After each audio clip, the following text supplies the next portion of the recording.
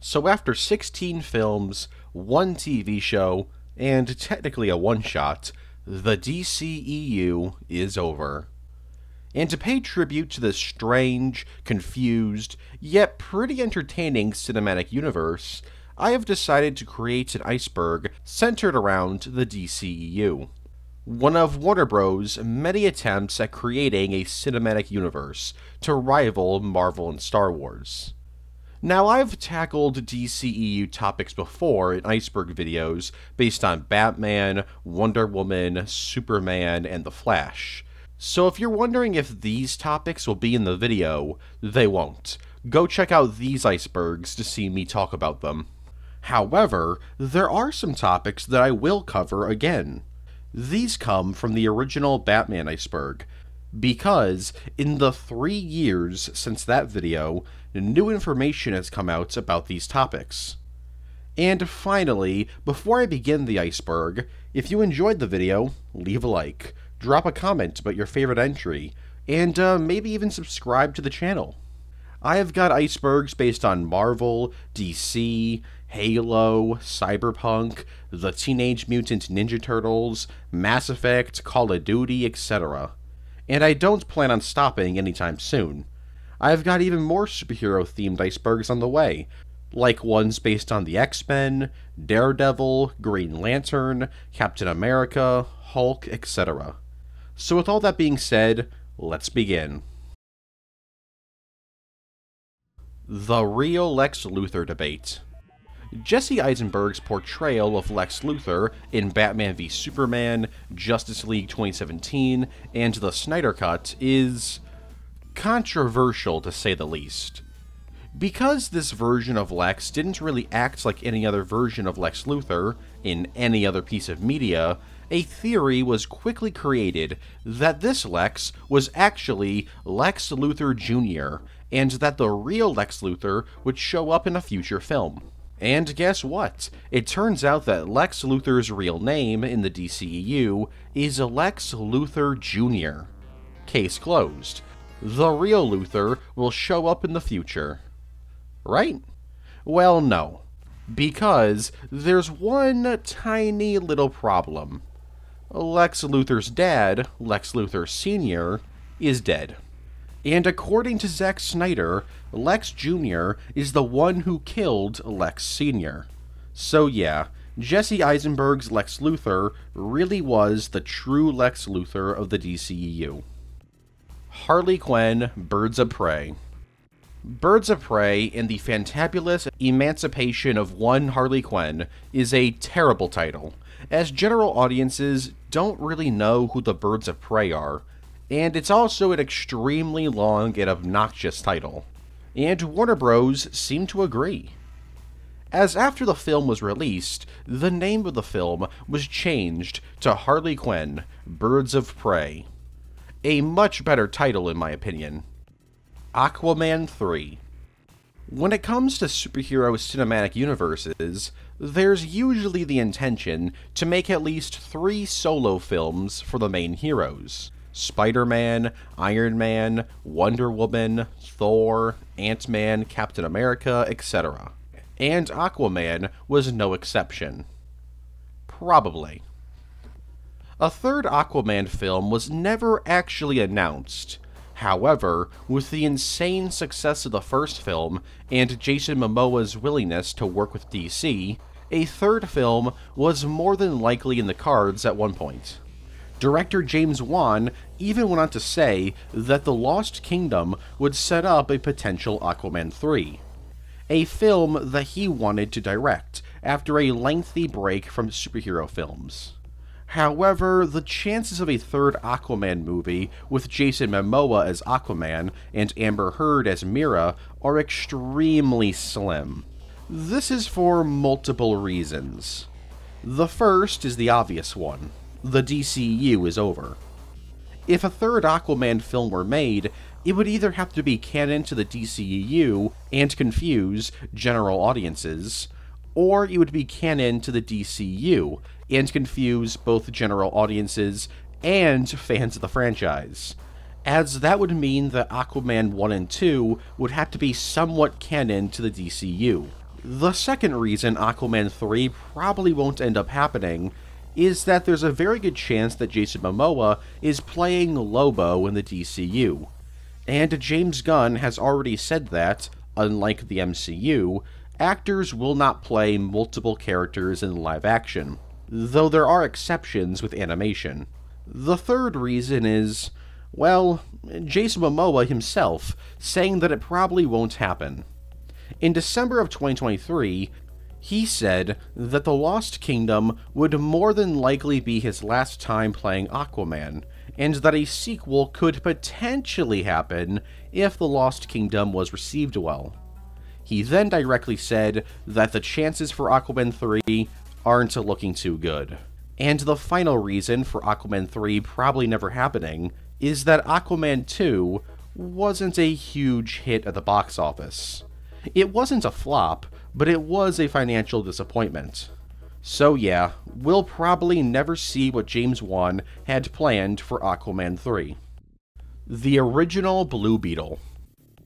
So this one is pretty much purely speculation, but originally, Blue Beetle was intended to be released as an HBO Max original film.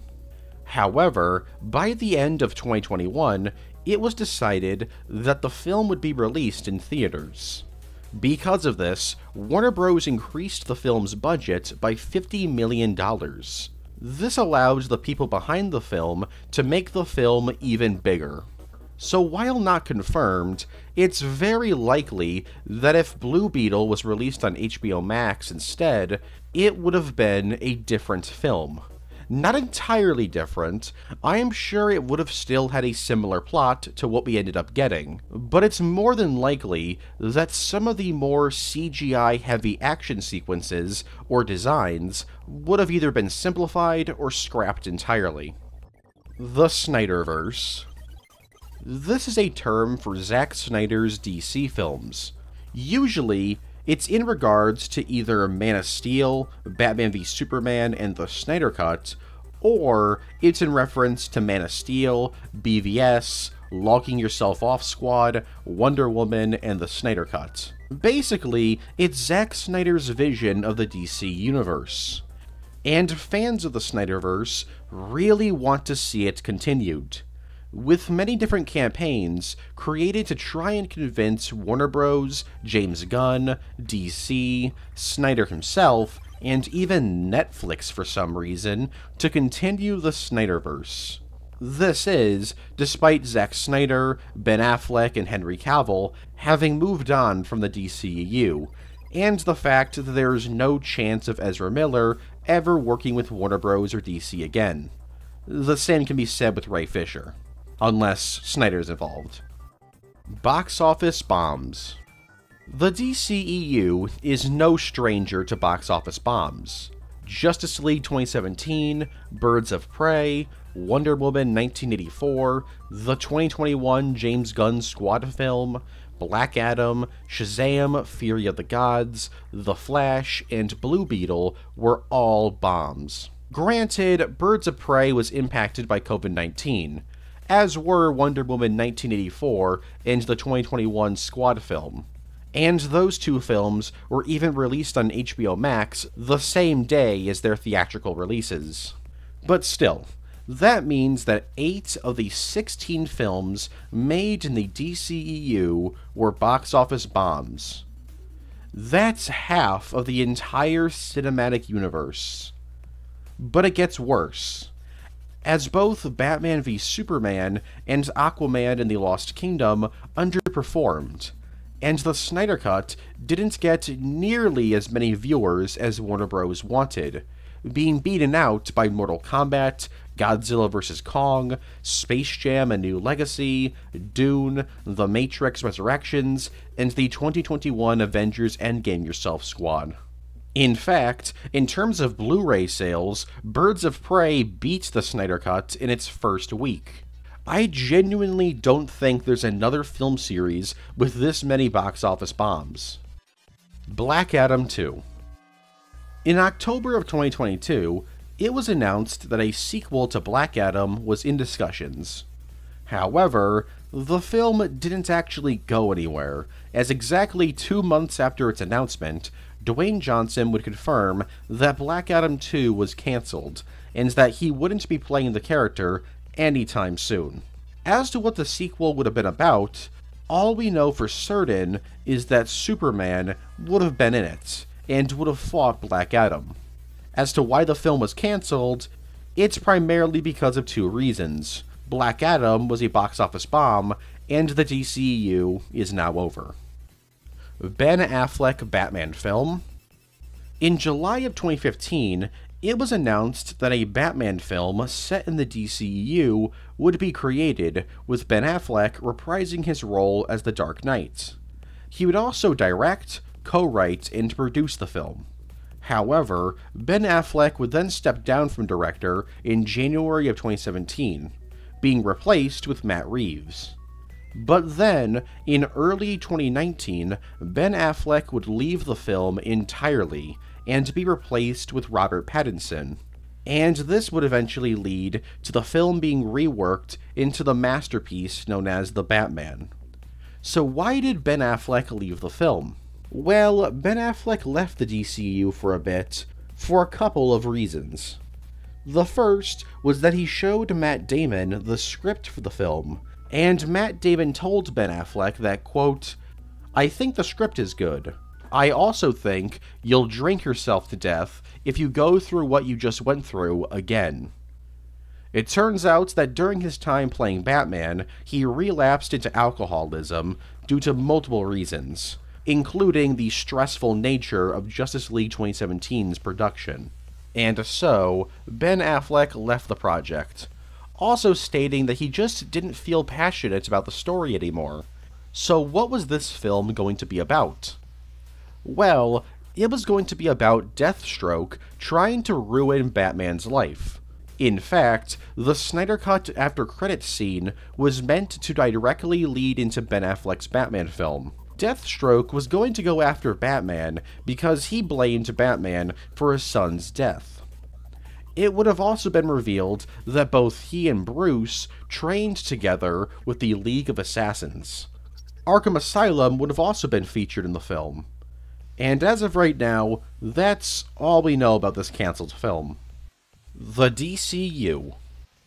After a ton of box office bombs, controversial actors, and extremely mixed critical receptions, Warner Bros. Decided to reboot the DCEU into the DCU, aka the DC Universe. James Gunn and Peter Safran were brought in to be the creative leads on this new cinematic universe.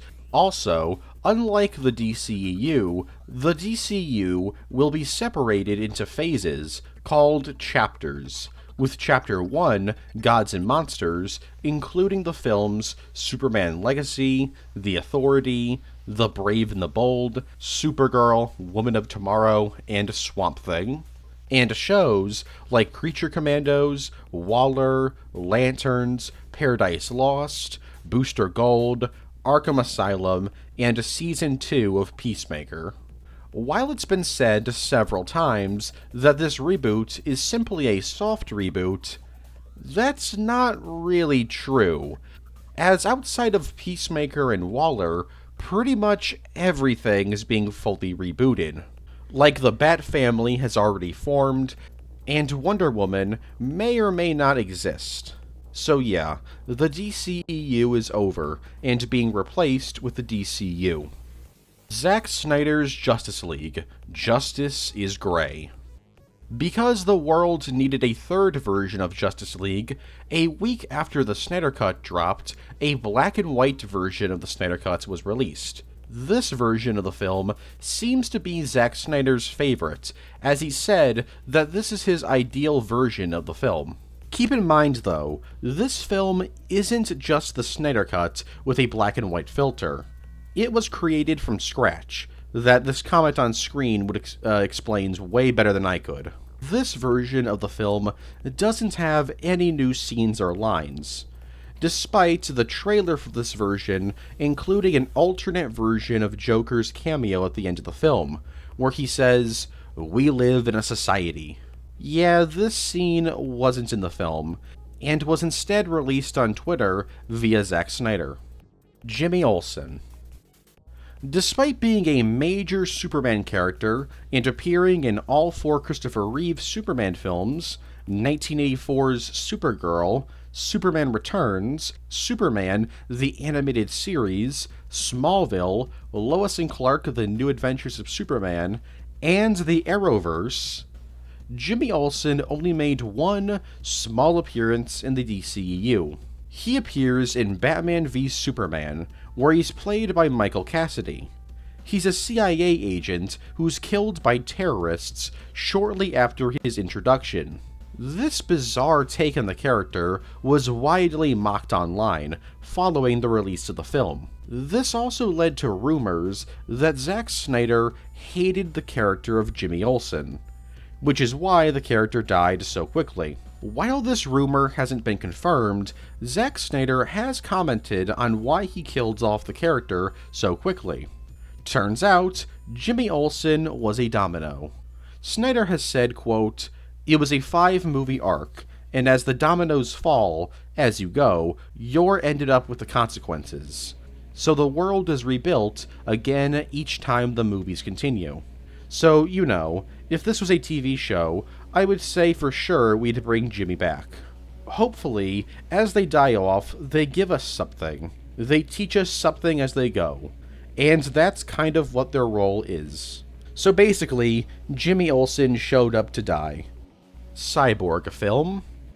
In October of 2014, it was announced that a film centered on Cyborg was in development, with Ray Fisher and Joe Morton reprising their roles as Cyborg and Silas Stone. A release date was set for April 3rd, 2020, and the film sat dormant for years, until 2017, when Justice League was released, and everything changed. You see, Ray Fisher was treated extremely poorly during the development of the film, which soured his relationship with DC and Warner Bros. The film continued development until April of 2021, when Ray Fisher announced that he was walking away from both the character of Cyborg and the film. Though he did say he would come back to the role if Zack Snyder's planned Justice League sequels were revived, or if Zack Snyder were to direct the Cyborg film. However, this didn't end up happening, and the Cyborg film was officially cancelled, with Warner Bros. Refusing to recast the character. As for the Cyborg film's plot, there's only 2 things we know about it. The first is that there were discussions in 2018 about including scenes from the 2017 Justice League film in the Cyborg film. However, after the release of the Snyder Cut, I doubt this would have happened. And finally, there were rumors that the film would be about Cyborg dealing with modern technology, which is not really saying anything, because obviously he's dealing with technology. He's made of technology. What do you... Okay, good rumor. Batgirl. In April of 2018, it was announced that a Batgirl film set in the DCEU was in development, after the cancellation of Joss Whedon's DCEU Batgirl project. This film would be a straight-to HBO Max streaming film. The film developed pretty slowly over the years, until 2021, when Leslie Grace was cast as Barbara Gordon. But that's not all. J.K. Simmons was confirmed to be returning as Commissioner Gordon. Brendan Fraser was casted as Firefly, and Michael Keaton would be returning as Batman. The movie ended filming in March of 2022, and post-production was going pretty well. But then, in August of 2022, Warner Bros. Discovery announced that the film was cancelled. The entire thing.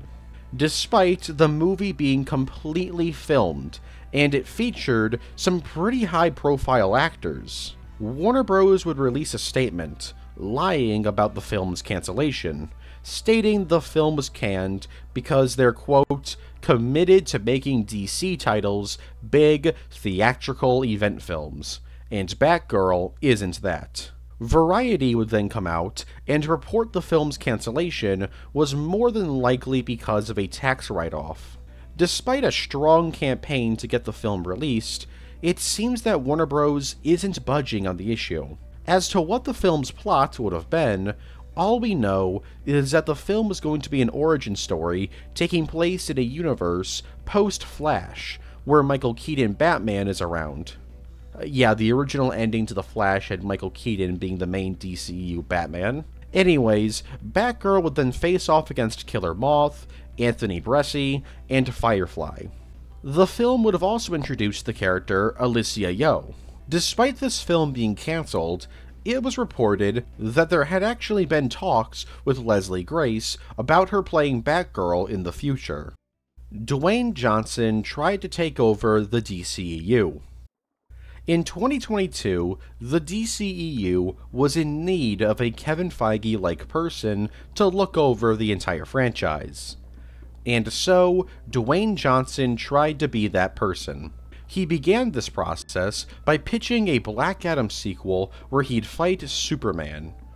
He even convinced Warner Bros. To bring back Henry Cavill for Black Adam's post-credits scene. This not only was leading to Black Adam 2, but it also basically jump-started production on Man of Steel 2. But it wasn't just Black Adam and Superman Dwayne Johnson was responsible for. He was given creative control over certain characters. For example, originally, in Shazam! Fury of the Gods, the film was going to end with Hawkman and Cyclone recruiting Shazam to the Justice Society.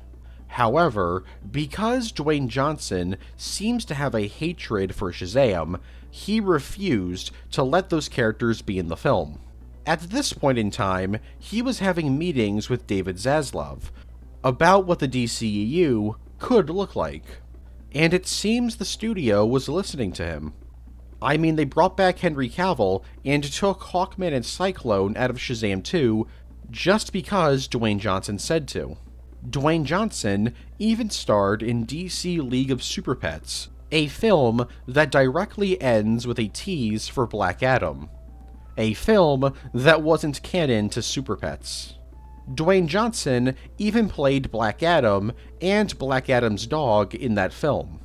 So there's a scene where Dwayne Johnson dog talks to another Dwayne Johnson dog while Dwayne Johnson watches over them. Everything was coming up rock, but then Black Adam came out, and Dwayne Johnson's plans hit rock bottom. Black Adam would be a critical and box office failure, and this pretty much annihilated plans for Black Adam 2, and a reboot of the DCEU was announced. Now, Dwayne Johnson has come out and said he didn't try and take over the DCEU, but he also directly says that he did discuss the future of the DCEU and how he and Zaslav can build it together, so there's a good chance that he probably did try and take it over. The Ayer Cut. So The Squad 2016 is not director David Ayer's vision.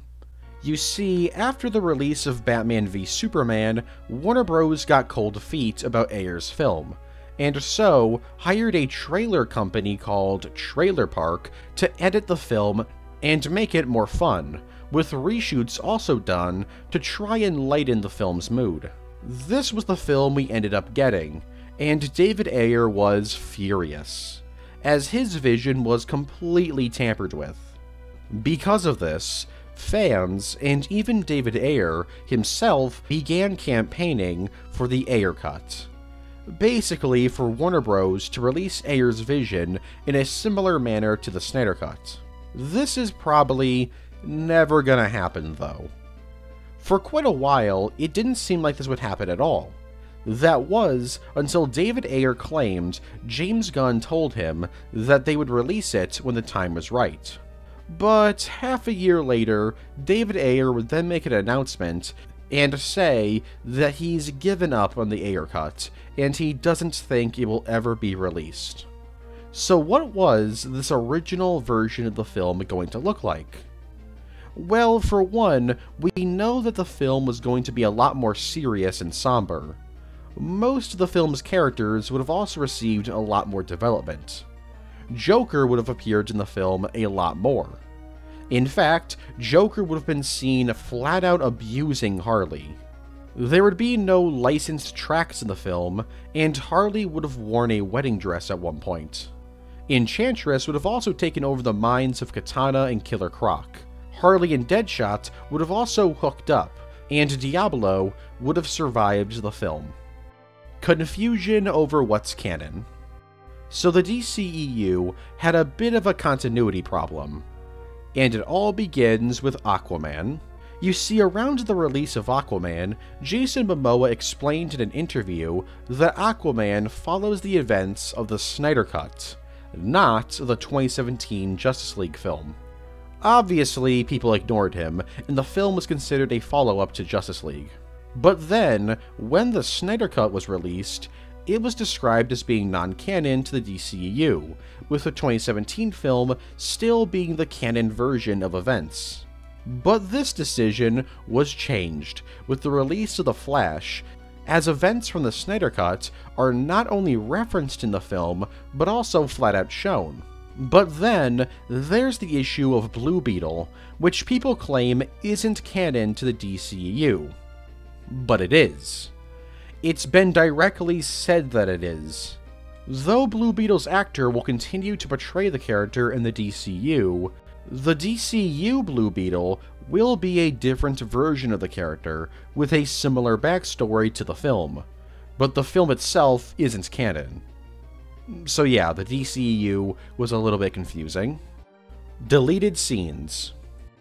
As with all films, the DCEU has its fair share of scenes deleted from the films set in that universe.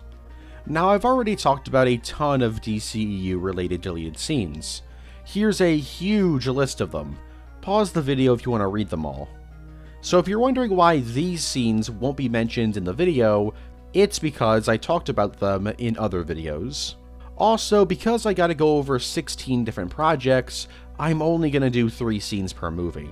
For Man of Steel, originally the battle sequence on Krypton was going to be much longer. A scene in which Superman is seen leaving a church with a priest where he says, "I won't betray them," was cut from the film. For Batman v Superman, most of this film's deleted scenes were added back into the film with the Ultimate Edition. Some of these scenes include a longer version of Clark's funeral, more flashback scenes set during the final battle of Man of Steel, and Caesar Santos' murder. In Bye Bye Man Yourself Squad, Slipknot, the man who could climb anything, was originally going to have an introduction scene. There was also going to be a scene in which Katana would betray the team after being brainwashed by Enchantress. And finally, Joker was going to be present during the final battle, where he would make a deal with Enchantress and work for her. As for Wonder Woman, I actually talked about all the deleted scenes we know about this film in the Wonder Woman Iceberg. As for Justice League 2017, I talked about all the film's known deleted scenes in the Flash, Wonder Woman, Batman, and Superman icebergs. For Aquaman, originally, there was going to be a scene where Aquaman starts a prison riot and fights prison shark guards. There was also going to be a flashback scene where Aquaman, as a kid, explores a shipwreck where he discovers that he can breathe underwater.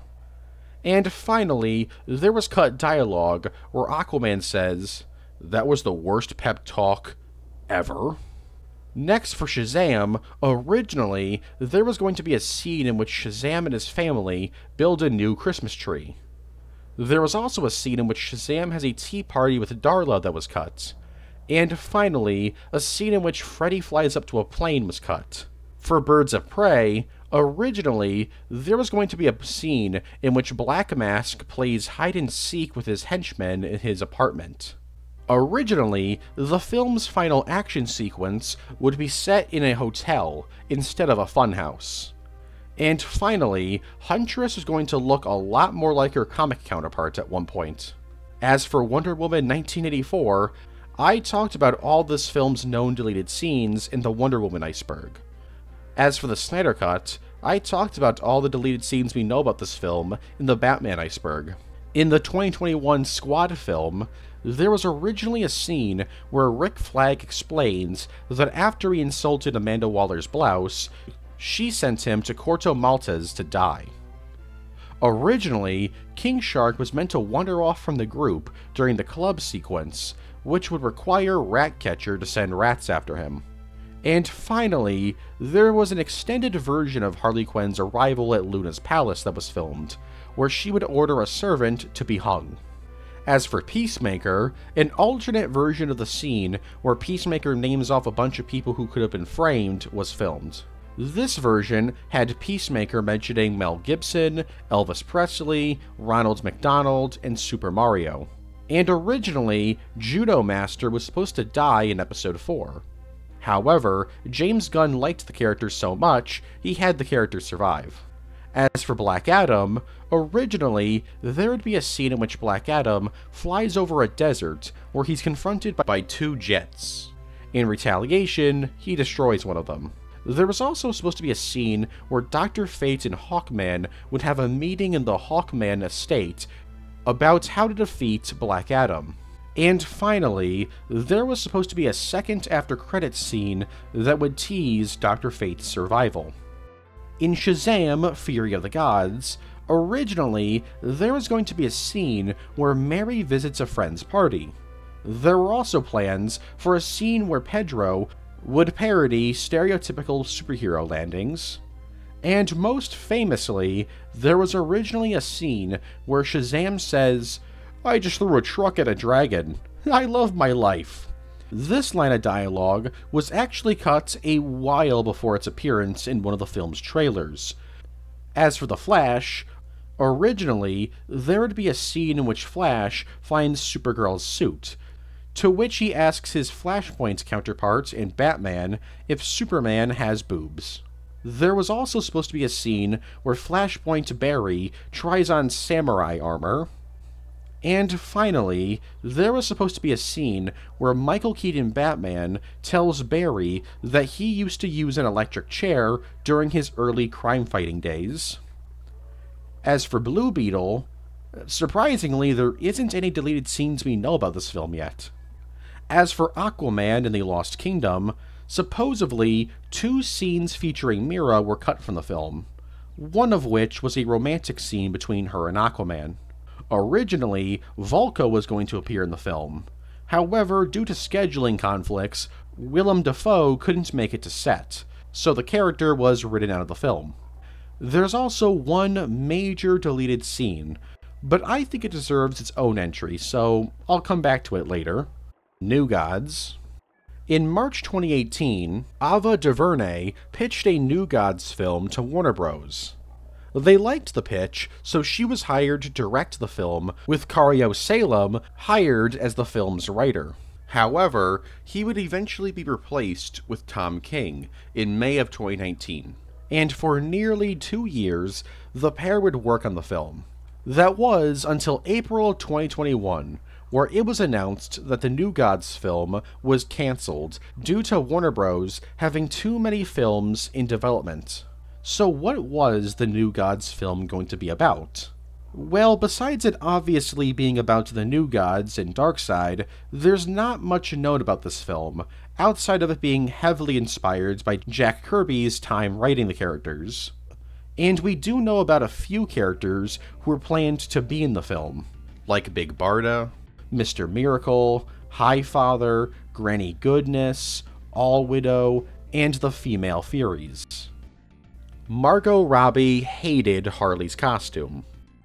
Harley Quinn's design in the 2016 David Ayer film Squad has since become a pretty popular look for the character. Probably because it's pretty hot. Like, let's not kid ourselves here. That's the reason why this design exists. Yes, I know the in-universe reason is that Harley wanted to wear something fun, but come on.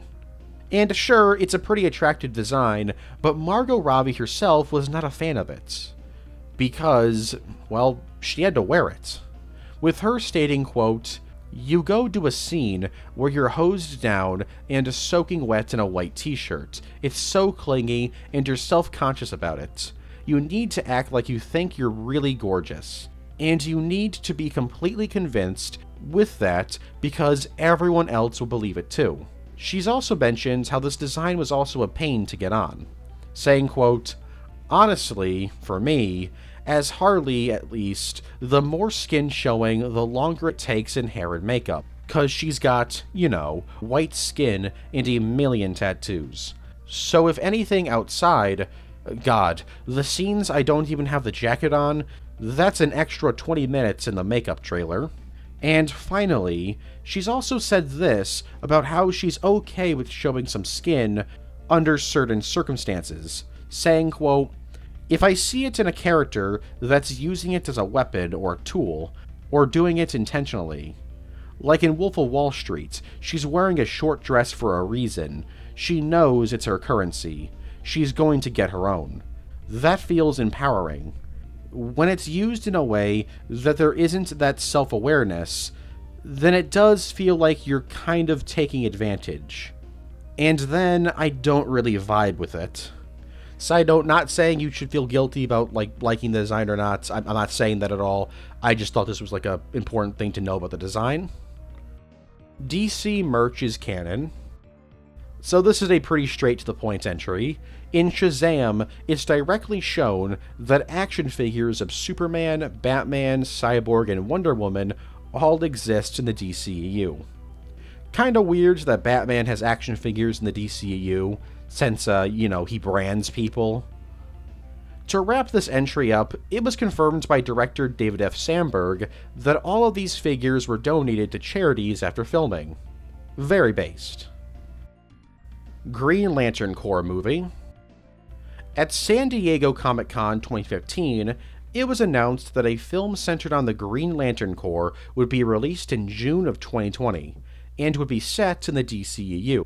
It was eventually revealed that the film was going to be written by Justin Rhodes and David S. Goyer, and instead of the film being about just one Green Lantern, it would star two, Hal Jordan and John Stewart. And for almost 4 years, development didn't really happen. In fact, in June 2019, it was revealed by Christopher McQuarrie that Green Lantern Corps hadn't had any progress made on it. There was another Green Lantern project announced in October of 2019, also set in the DCEU, but that wasn't related to this film, so I'll talk about it a bit later. The last update for the film was in November of 2019, where it was reported in a Variety article that Jeff Johns, who was originally serving as an executive producer, was now writing the film, and was expected to hand in his script by the end of the year. And that's it. No, really, that's it. That's all we know about it. As for the film's plot and casting, nothing is known outside of rumors. For example, there were some rumors that Kyle Rayner might have also been in the film, but it was never confirmed. And as for casting, Tyrese Gibson was fan campaigning for a while about being Jon Stewart, and there were rumors about Armie Hammer playing Hal Jordan, but no official casting was ever announced. Jared Leto is not good. During filming of the 2016 Avengers Endgame Yourself Squad, Jared Leto would be a weirdo. You see, he was inspired by Heath Ledger and decided not to break character while filming. Some of the things he did during filming included sending a live rat to Margot Robbie, sending every single one of his co-stars a dead pig, used condoms and anal beads. He only responded to people when they called him Mr. J, and groped and kissed actor Ike Barinholtz. Jared Leto claimed that he did all these things to break down the walls between the actors and add an element of surprise to the set. Although, in 2021, Jared Leto went back on many of these claims, saying that besides the live rat he sent to Margot Robbie, nothing else that was said about him was true. So, did he do all these things? No idea. But what I do know, or think, I guess, is that Jared Leto is probably not a very good person. The original Justice League trilogy plans.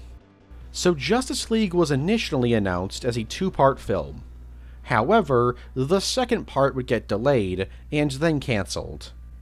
And of course, Zack Snyder left the project in 2017, so the Justice League film we got wasn't his vision. We would eventually get his vision in 2021 with the Snyder Cut, where it would also be revealed that Snyder hadn't planned on his story taking place over the course of 2 Justice League films, but 3 of them. And thanks to Zack Snyder, we know a little bit about what his Justice League trilogy was going to look like. I'm not going to go over everything because that would take forever, so here's just some of the more major details. Lex Luthor would have created the Injustice League, which would have included Black Manta, Ocean Master, Captain Cold, Dr. Poison, who's somehow alive, and an elderly Riddler. Lex wanted to solve the anti-life equation, and would have had Riddler try and solve it. After being resurrected, Superman would be a lot more optimistic and nicer. A more traditional Superman. But this was meant to be a bad thing, showing that Superman thought of Clark Kent as his secret identity. This would have left him vulnerable to Darkseid's manipulations, which would lead into the Nightmare stuff. Lex, along with the Injustice League, would bring Darkseid to Earth, where together they would defeat the Justice League, with Dr. Poison releasing a poison that kills every single Amazon in the world, including Wonder Woman. Black Manta would then kill Aquaman, and Cyborg would nearly be killed by Captain Cold. Lois Lane would have then been killed by Darkseid, and it would have been revealed that she was pregnant with Bruce Wayne's kid. This completely breaks Superman, and he kills Lex Luthor, taking his place at Darkseid's side. Years later, Batman leads a group of survivors fighting against Superman and Darkseid. This group consists of Batman, Mira, Flash, Cyborg, Deadshot, and Hal Jordan Green Lantern. In case you're wondering about Deathstroke, Harley Quinn, and Joker, Deathstroke and Joker were not in the original story of these films. The Nightmare scene in the Snyder Cut was actually filmed for that movie, not the 2017 film. So by the time this was being filmed, Snyder had changed his mind about certain things. And as for Harley, well, I don't think she was ever part of the Resistance. I think she may have been, but she's dead by the time of the Nightmare flash forward, so whatever, doesn't matter. Anyways, the Resistance enacts a plan to send Flash back in time and warn Batman about how he needs to keep Lois Lane alive. Basically, that scene from BVS. During this plan, Mira, Green Lantern, Aquaman, and Deadshot would all be killed. But Flash is successful in doing this, and now Batman saves Lois Lane. Superman and the Justice League then create an army to defeat Darkseid, which also consists of the Green Lantern Corps. Cyborg is able to destroy the Mother Boxes, and Batman sacrifices his life to kill Darkseid. In the aftermath, Wonder Woman becomes Queen of the Amazons, Cyborg is able to recreate his human body using technology, and Superman and Lois name their kid Bruce. The story would then jump forward 20 years, where Bruce Jr. is brought to the Batcave by Lois Lane, where she basically tells him, "You gotta be Batman. It's your biological dad's legacy." And that's it. That's the end. Kinda. That was the original version of these films. Rewrites of the films would have cut some of these plot points, like the Batman, Lois Lane, and Superman love triangle, and Batman would actually end up dying in the second Justice League film. And like I mentioned earlier, Deathstroke and Joker would now be part of the Nightmare Resistance. Regardless if you like these plans or not, you gotta admit, these films would have been interesting.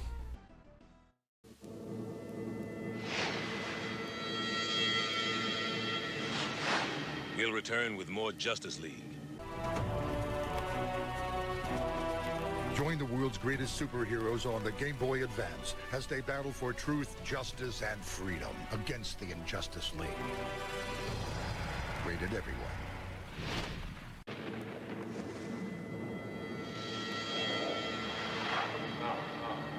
We now return to Justice League. Shazam in Titans. In the Season 4 episode of Titans, Dude, Where's My Gar?, Beast Boy gets transported through the multiverse.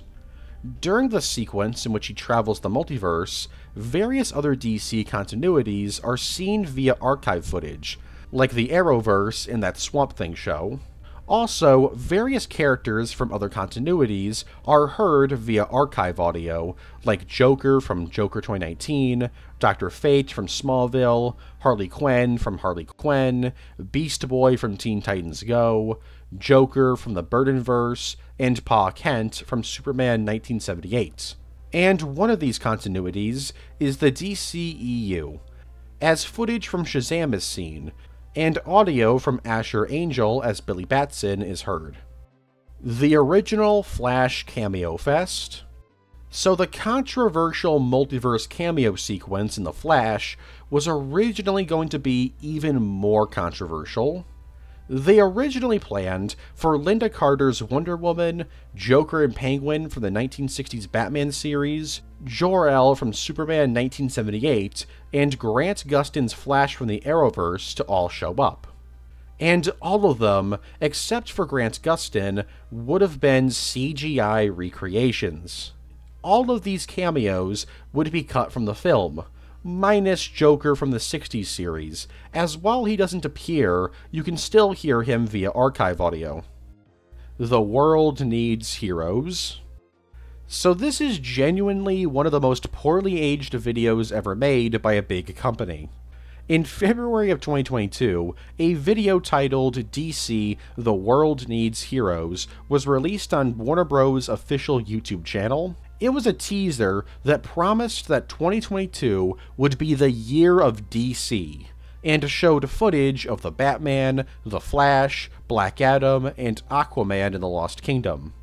People were pretty excited, but like I said, didn't age very well. First off, out of these 4 projects, only 2 of them ended up being released in 2022. And sure, The Batman made a ton of money and received critical acclaim, but Black Adam was a box office bomb and wasn't a big hit critically. Not only that, but Batgirl was flat out cancelled in 2022, destroying a lot of people's trust in Warner Bros. And DC. And when The Flash did come out, it was an insane box office bomb, and received a mixed critical reception. As for Aquaman and the Lost Kingdom, it received a mixed critical reception and came out nearly 2 years after this video was released. I'm genuinely surprised Warner Bros. Hasn't deleted this video yet. Imagine a more accurate 2022 DC Projects hype video. It would be like the biggest mixed bag ever. Original casting. So there's been plenty of actors who were considered for roles, offered roles, or auditioned for roles in the DCEU. Here's a list of a bunch of actors who almost played characters in the DCEU. Except for these characters, as I've already gone over actors who almost played them in other videos. And Aquaman and Cyborg. For some reason, there's just like no casting information out there about these two. There are rumors that John Boyega may have been offered the role of Cyborg, but there's like no actual evidence for that. I think it's just complete bull. Anyways, as for Batman, Jason Momoa, Josh Brolin, John Hamm, Scott Adkins, Anson Mount, Luke Evans, Orlando Bloom, and Matthias Schoenaerts were considered for the role. For Shazam, John Cena, Parker Young, Zane Holtz, Jake McDorman, and Derek Theller were all considered. For Harley Quinn, Emma Stone, Mary Elizabeth Winston, Alison Brie, Olivia Wilde, Emma Watson, Emily Browning, Emma Roberts, Amanda Seyfried, and Evan Rachel Wood were considered for the role. For Peacemaker, Dave Bautista was considered for the role. As for Rick Flag, Tom Hardy, Mark Wahlberg, Carl Urban, Luke Evans, Bradley Cooper, John Bernthal, Tom Cruise, Jason Clarke, and Jake Gyllenhaal were all considered for the role. As for Alfred, Timothy Dalton was considered for the role. As for Supergirl, Rachel Zegler and Bruna Marquezine were considered for the role. For Hawkman, Alexander Skarsgård was considered for the role. As for Jimmy Olsen, Scoot McNairy and Jesse Eisenberg were considered for the role. For Enchantress, Megan Fox, Amelia Clark, Christian Ritter, Brie Larson, Alexandra Daddario, Alicia Vikander, Troyan Belisario, and Shailene Woodley were considered for the role. As for Commissioner Gordon, Bryan Cranston was considered for the role. For Amanda Waller, Oprah Winfrey, Kerry Washington, and Octavia Spencer were considered for the role. For Joker, Ryan Gosling, Matt Smith, Mark Strong, and Charlton Copley were considered for the role. For Black Mask, Hugh Grant, Charlton Copley, Sam Rockwell, and Joel Edgerton were considered for the role. For Ocean Master, Carl Urban was considered for the role. As for Deadshot, Idris Elba, Robert Pattinson, Oscar Isaac, Matt Damon, John Hamm, Brad Pitt, Johnny Depp, Daniel Craig, Leonardo DiCaprio, and Keanu Reeves were considered for the role. For Black Canary, Jodie Comer, Vanessa Kirby, Blake Lively, Janelle Monáe, and Zoe Kravitz were considered for the role. For Fiora, Gal Gadot was considered for the role. For the Huntress, Alexandria Daddario, Margaret Qualley, Sophia Boutella, and Kristen Milioti were considered for the role. For Ratcatcher 2, Isabella Merced was considered for the role. For Victoria Cord, Sharon Stone was considered for the role. And finally, for Sophie Song, Maggie Q was considered for the role. Black Adam and the Seven Deadly Sins. In Shazam, it's mentioned that Black Adam unleashed the 7 deadly sins in ancient times to get revenge on his enemies, and the sins killed nearly the entire Council of Wizards. Black Adam isn't named, but it's very much implied that it was him.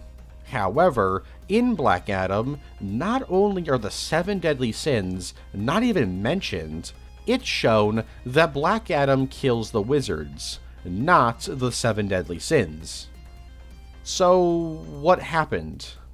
Well, I guess you could headcanon this and say that the sins were helping Black Adam off screen, but that's a bit of a stretch. This is probably the biggest retcon in the entirety of the DCEU, which probably stems from Dwayne Johnson doing everything in his power to keep Black Adam separate from Shazam. That, or Dwayne Johnson not wanting Black Adam to be responsible for the deaths of millions, and several civilizations. Solo Harley Quinn film. After the release of The Squad 2016, most people were in agreement that the standout character of the film was Harley Quinn. And so, Warner Bros. Decided to capitalize on this by announcing multiple Harley Quinn projects, including a Gotham City Sirens film and a Birds of Prey film that would feature Harley. Now, Gotham City Sirens wouldn't ever release, and neither would any other Harley Quinn-focused project. One of these projects was a Harley Quinn solo film where she'd be the lead star. Now, for a while, this film's existence was a bit of a mystery, because Christina Hodson was tasked with writing the film, and she would end up being the writer of Birds of Prey, which was a kind of Harley Quinn solo project, with the Birds of Prey taking a bit of a backseat. So for a while, people just assumed that this Harley Quinn solo project became Birds of Prey. However, in September of 2023, Gail Simone revealed that she had been part of a pitch meeting with Warner Bros. About a Harley Quinn solo film. And since she said this quite some time after Birds of Prey was released, she's more than likely not talking about that film. So at one point in time, there was a Harley Quinn solo film in development. The Flash 2. In October of 2022, it was reported that a sequel to The Flash had already been completely written by David Leslie Johnson McGoldrick. However, the sequel hadn't been greenlit yet, as DC and Warner Bros. Were holding onto the script to see if The Flash was a success. If The Flash was a success, they would greenlight the sequel. And, The Flash was the complete opposite of a success, so yeah, this film is never happening, especially since the DCEU is now dead. Batman's appearance in the Lost Kingdom. So originally, Batman, or Bruce Wayne, because he wouldn't be in the Batman costume, was gonna show up for a small cameo in Aquaman and the Lost Kingdom. Michael Keaton actually filmed the scene because, if you remember, the original plan was that after The Flash, Michael Keaton would continue to play Batman in the DCEU. However, at one point in time, The Flash was delayed, so it would release after Aquaman 2. Because of this, in 2022, reshoots were filmed where Ben Affleck returned to play Bruce Wayne one more time, and basically filmed the exact same scene Michael Keaton did. But then, Aquaman 2 was delayed, so it would release after The Flash. So it was decided that the film would use the Michael Keaton version of the scene. But then, because of the DCU reboot, The Flash's ending was completely changed to the joke ending featuring George Clooney. And so, the entire Bruce Wayne scene was cut from the film. Hopefully, both the Michael Keaton and Ben Affleck scenes will be released one day. Damn, after Homecoming, Michael Keaton can't really catch a break with superhero films. He's in Morbius, Batgirl gets cancelled, The Flash bombs, and his scene in Aquaman 2 is cut. Krypton. In October of 2014, it was announced that David S. Goyer was developing a prequel series to Man of Steel that would take place on Krypton 200 years before the beginning of the DCEU. However, during development of the show, it was decided to remove all of the DCEU references and connections. So when the show was released in early 2018, it had nothing to do with the DCEU. However, elements of the original vision of the show did remain. For starters, the technology featured in Krypton is very similar to the technology seen in Man of Steel, notably the command keys. Also, the original vision of the show focused on Segel, Superman's grandfather. This would be kept for the show we got. David S. Goyer would even stay connected to the series. The last thing I'll mention is that in 2015, David S. Goyer revealed that the show was going to use elements of Krypton they had to cut from Man of Steel. It's unknown if the Krypton we ended up getting had these cut elements, but I thought it'd be worth mentioning. Comics. Like the MCU, the DCEU has its fair share of comics that take place between the films. However, unlike the MCU, where it's pretty obvious the comics aren't canon, or at least most of the comics aren't canon, most of the DCEU comics seem to be canon, as very few of them actually conflict with the film's canon. This is most likely because nothing really significant happens in them. They're mostly short stories where a superhero like Batman or Wonder Woman fights some bad guys in a quick one-off fight. In fact, a lot of the comics don't even focus on the heroes, but civilians living in the DCEU reacting and interacting with DCEU characters. These comics were created as promotions, so they're usually not very long. In fact, the one-shot Upstairs Downstairs was released via codes given out in Dorito bags. There was even a series of comics written by Adam Schlagman titled Mercedes-Benz Presents Justice League, and these comics were released via Instagram. This one is probably not canon. There are also a few motion comics released, like one focused on the Shazam family. Probably the most interesting thing about these comics is that sometimes they introduce characters into the DCEU that aren't in the films. For example, the villain Gentleman Ghost shows up in a Black Adam prequel comic. Dr. Cyber shows up in a Wonder Woman tie-in comic, and Firefly is introduced in a Batman v Superman comic. And unlike the MCU, which has pretty much stopped making comics, the DCEU continued to make comic tie-ins all the way until the very end, with the very last comic being released on January 23rd, 2024, which technically makes this the last DCEU content ever made. Although, by this point, it became very clear that DC had lost the rights to use the likenesses of various actors. For example, here's Wonder Woman and Flash's last canonical appearance in the DCEU. Yeah, that's totally Gal Gadot and Ezra Miller. Side note, did you know that they gave the character Senator Finch her own comic? Who was hyped for this? Zatanna film. In March of 2021, it was revealed that DC and Warner Bros. Were working on a film based on the character Zatanna that would be set in the DCEU and released exclusively on HBO Max. However, this film didn't actually last very long, as while Emerald Fennell was hired as the film's writer, and J.J. Abrams was brought in to produce the film, in October of 2022, it was revealed the film was cancelled.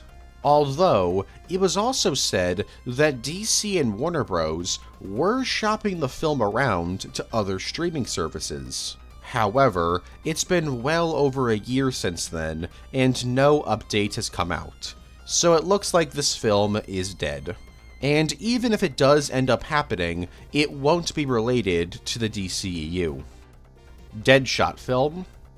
In December of 2016, it was announced that the 2016 Avengers Endgame Yourself Squad film was going to receive a spin-off film focused on Deadshot, with Will Smith reprising the role.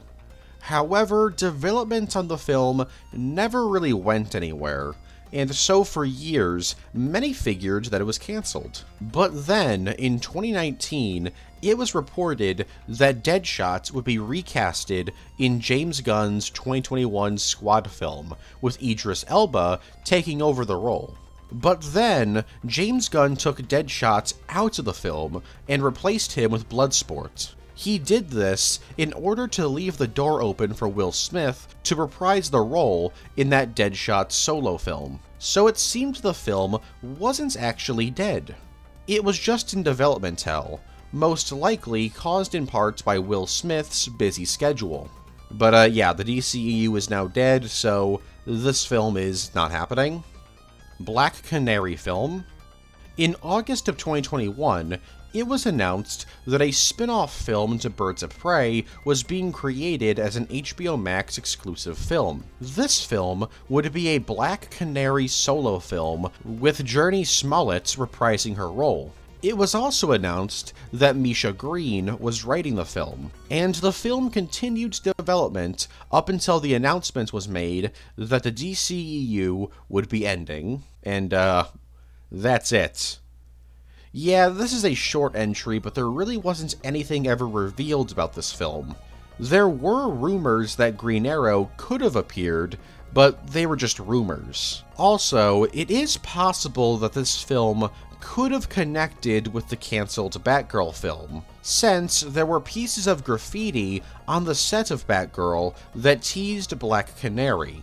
But these were probably just Easter eggs. I don't think Leslie Grace's Batgirl was going to show up in the Black Canary film. Jason Todd versus Dick Grayson.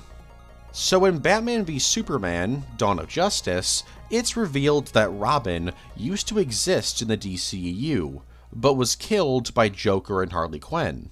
Now everyone immediately jumped to the conclusion that this was Jason Todd, as Jason's death in the comics is an extremely famous storyline. However, it turns out that's not the case. According to Zack Snyder, this Robin was Dick Grayson, the first Robin, who would eventually become Nightwing. However, this might not be true. You see, while it was 100% Zack Snyder's intention for Dick Grayson to be the Robin who was killed, at the end of the day, it's never said in the films or any piece of official media that this was Dick Grayson. And because of this, It seems that Warner Bros. And DC were just kind of ignoring Snyder's comments, because they greenlit a Nightwing movie. So if that film actually came out, Warner Bros. And/or DC would probably just retcon the dead Robin as being Jason Todd. It wouldn't even be that hard, because Jason Todd already exists in the DCEU. More on that in a little bit. Nightwing movie? In February of 2017, it was announced that a film set in the DCEU focused on Nightwing was in development, with Chris McKay hired as the film's director and Bill Dubuque as the film's writer. And this film never really got anywhere. The script for the film was completed in 2018. However, the film wouldn't develop any further, with it being revealed in June of 2021 by Chris McKay that the film had been delayed due to DC and Warner Bros. Having other priorities. And by August of 2023, it was confirmed that the Nightwing film was dead. So what was this film going to be about? Well, no idea. Outside of it obviously being about Nightwing, and probably taking place in either Bloodhaven or Gotham City, there's nothing known about this film outside of rumors and its potential budget. The biggest rumor was that Dylan O'Brien was in talks to play Nightwing, and the film's budget was said to be below $100 million. Luckily, there is still a chance that a Chris McKay Nightwing film could happen. Just obviously not set in the DCEU. In 2023, McKay said in an interview that he hopes to be able to make the Nightwing film in the DCU. Whether or not this ends up happening, we'll have to wait and see. Harley Quinn versus the Joker. In July of 2017, it was announced that yet another Harley Quinn spin-off project was in development. This one being titled Harley Quinn vs. the Joker. Written by Glenn Ficarra and John Requa, the film was heavily inspired by the films Bad Santa and This Is Us. And upon finishing the script, Warner Bros. Took a look at it and didn't really like it. And in February of 2019, it was announced that this film was cancelled. So what was this film going to be about? Well, it was going to take place post Birds of Prey, so it can be assumed that Harley was going to go after Joker, or vice versa. Besides that, nothing else is known. The Flash's CGI was supposed to look bad. The one thing that everyone seems to agree on about The Flash is that the CGI was, at times, really bad. And so, in an attempt at defending the film, director Andy Muschietti said in an interview that the CGI was supposed to look bad. Well, he kinda said that. In an interview with IO9, Muschietti talked about why the CGI babies looked so bad, saying, quote, "The idea, of course, is we are in the perspective of the Flash. Everything is distorted in terms of lights and textures. We enter this water world, which is basically being in Barry's POV. It was part of the design, so if it looks a little weird to you, that was intended." So while he doesn't say it's supposed to look bad, he says it's meant to look weird. Honestly, I don't buy this. I'm sure there's some element of truth there, but I don't know, man. This just comes off as him trying to desperately defend the film. Original Peacemaker Season 2. After Peacemaker received critical acclaim, a Season 2 was announced to be in development in February of 2022. However, when the DCU reboot was announced, many people were worried that the second season of Peacemaker was cancelled. But luckily, it was revealed by James Gunn that it wasn't, though it was being delayed due to his commitment to both Superman Legacy and Waller. He also confirmed that Season 2 would take place in the DCU. So, how is that gonna work? Well, as of right now, we don't really know. We do know that James Gunn has said that the change in universe will be addressed in the show. So what was Peacemaker Season 2, set in the DCEU, gonna look like? Well, once again, we don't really have any idea, because it wasn't actually being written until after the DCEU announcement was made. My guess is that the Season 2 we're gonna get would have been exactly the same as the Season 2 we were gonna get when it was meant to be in the DCEU. The only things changing being the acknowledgement of the universe changing, and probably some Easter eggs and references. But we won't know until Season 2 comes out. The Amanda Waller Show. So this is going to be a real quick one. In May of 2022, it was announced that a series about Amanda Waller was in development, and it would take place in the DCEU. However, in January of 2023, it was revealed that the series, revealed to be titled Waller, would instead be taking place in the DCU, and not the DCEU.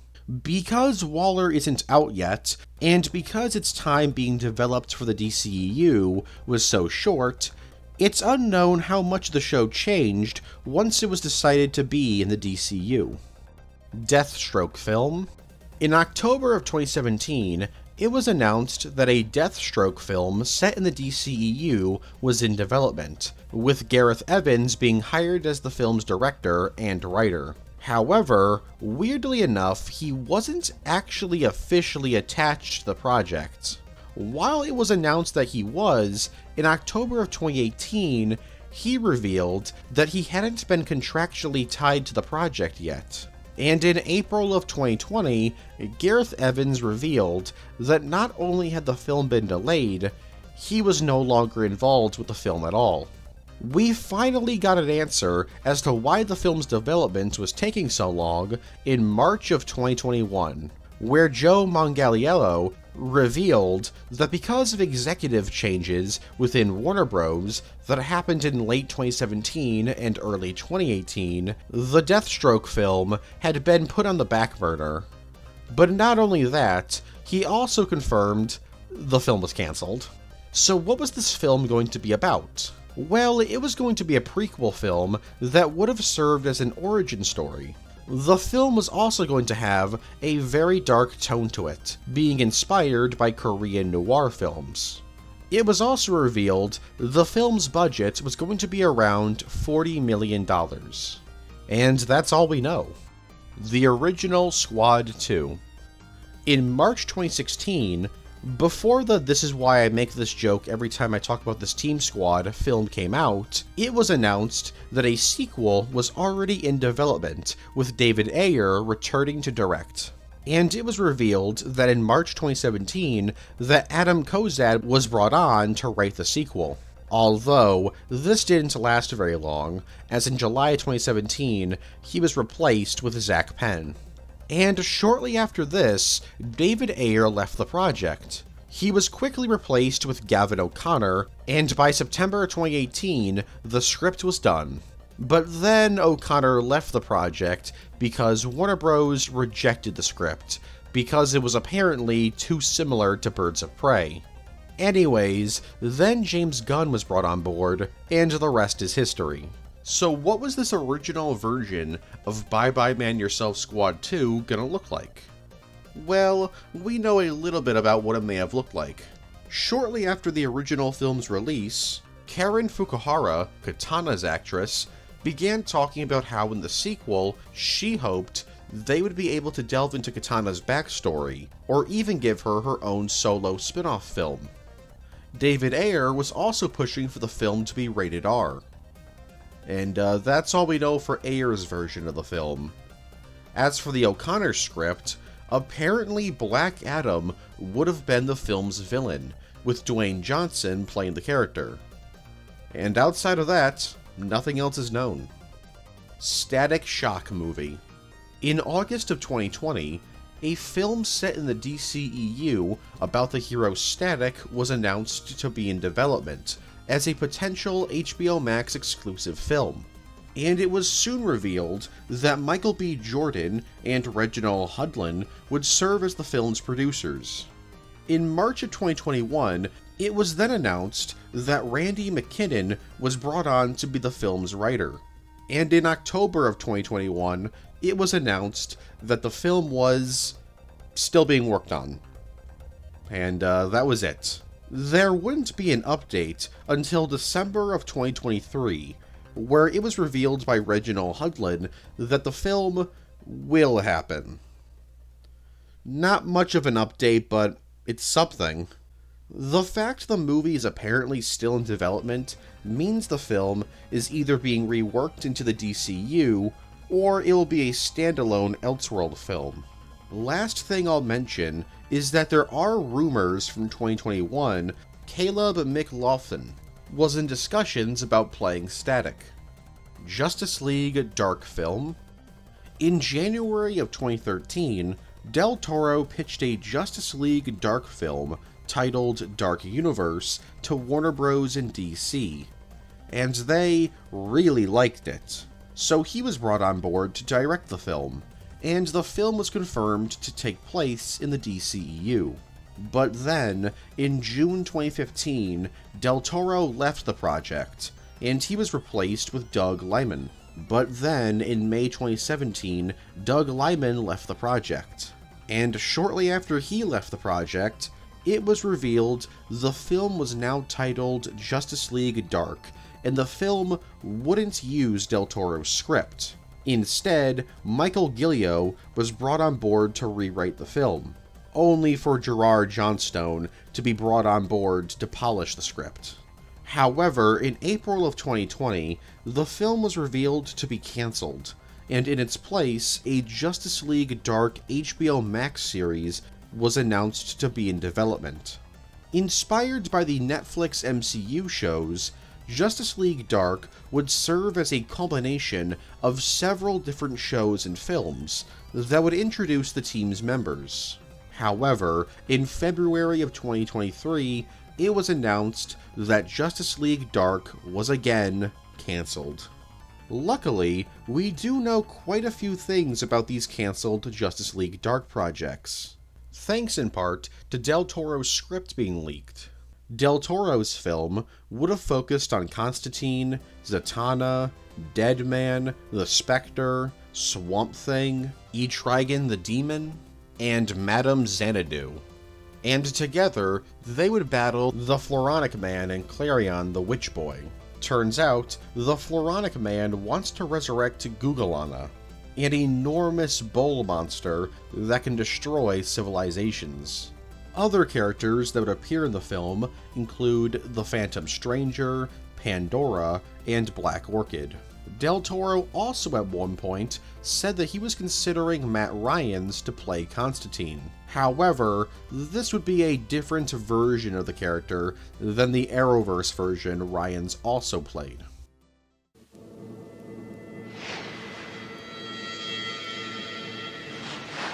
We'll return with more Justice League.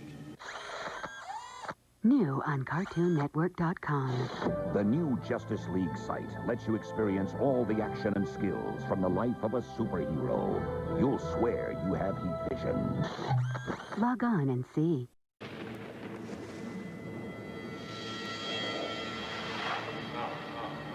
We now return to Justice League.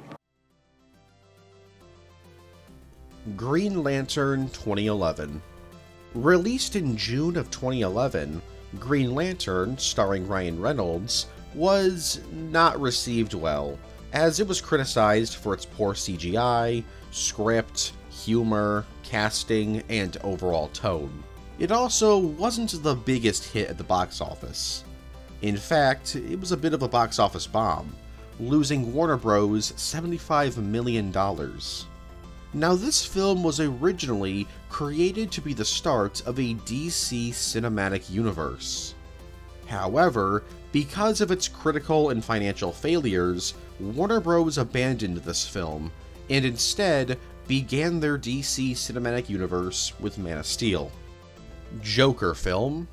In June 2018, it was announced that a Joker solo film starring Jared Leto was in development. However, it went pretty much nowhere, as less than a year later, in February of 2019, it was announced that the film was cancelled. This was more than likely because of Joker 2019, as having two different solo Joker films set in different continuities would probably confuse general audiences. And that's all we know about this cancelled film. Why were the 11th Street Kids working under the Justice Society?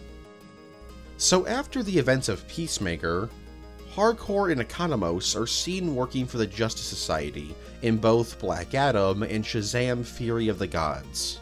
This has led many to wonder, including James Gunn, why the 11th Street Kids were working for the Justice Society after the events of Peacemaker. Well, I have a theory as to what's going on.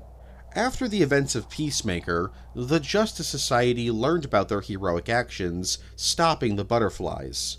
So they decided to step in and save Economos and Hardcore from going to jail. Because after Amanda Waller's daughter leaked all of Waller's secrets to the press, now pretty much everyone knows that Hardcore and Economos took part in Task Force X. So technically, they're criminals. And since Waller probably wouldn't care if they got sent to jail or not, it was up to the Justice Society to save them by offering them jobs. Like I said though, this is just a theory. It's not confirmed, and honestly, it's probably not even close to being correct. 2 Doomsdays. So Doomsday in the DCEU is a bit controversial. Some like the take on the character, while others absolutely hate him, not only because of how different his origin is from his comic counterpart, but also his design. But 2 years after the film's release in 2018, Zack Snyder revealed that the Doomsday introduced in BVS wasn't the real Doomsday, and that the real Doomsday is still out there in the DCEU. This was actually teased in the Man of Steel Blu-ray, where you can find an Easter egg referencing Doomsday. Apparently this real Doomsday is the one who destroyed the Kryptonian moon featured in Man of Steel briefly. So it's pretty neat that Doomsday is still alive in the DCEU, although we're never gonna see him, so it doesn't really matter. In fact, strangely, Doomsday is never mentioned in the Justice League trilogy plans. And we know that Justice League 3 was going to be the end of Zack Snyder's DC story, so were we ever going to see the real Doomsday? The original Cassandra Cain. So Cassandra Cain in the DCEU is basically just Cassandra Cain in name only. She's arguably the character that's changed the most from the comics, and fans of the character weren't happy, as Cassandra Cain is a very popular character, and once she was announced to be in the movie, fans were pretty hyped to see her on the big screen, only to be completely let down once the film came out. Many have blamed director Cathy Yan for this decision. However, they're wrong.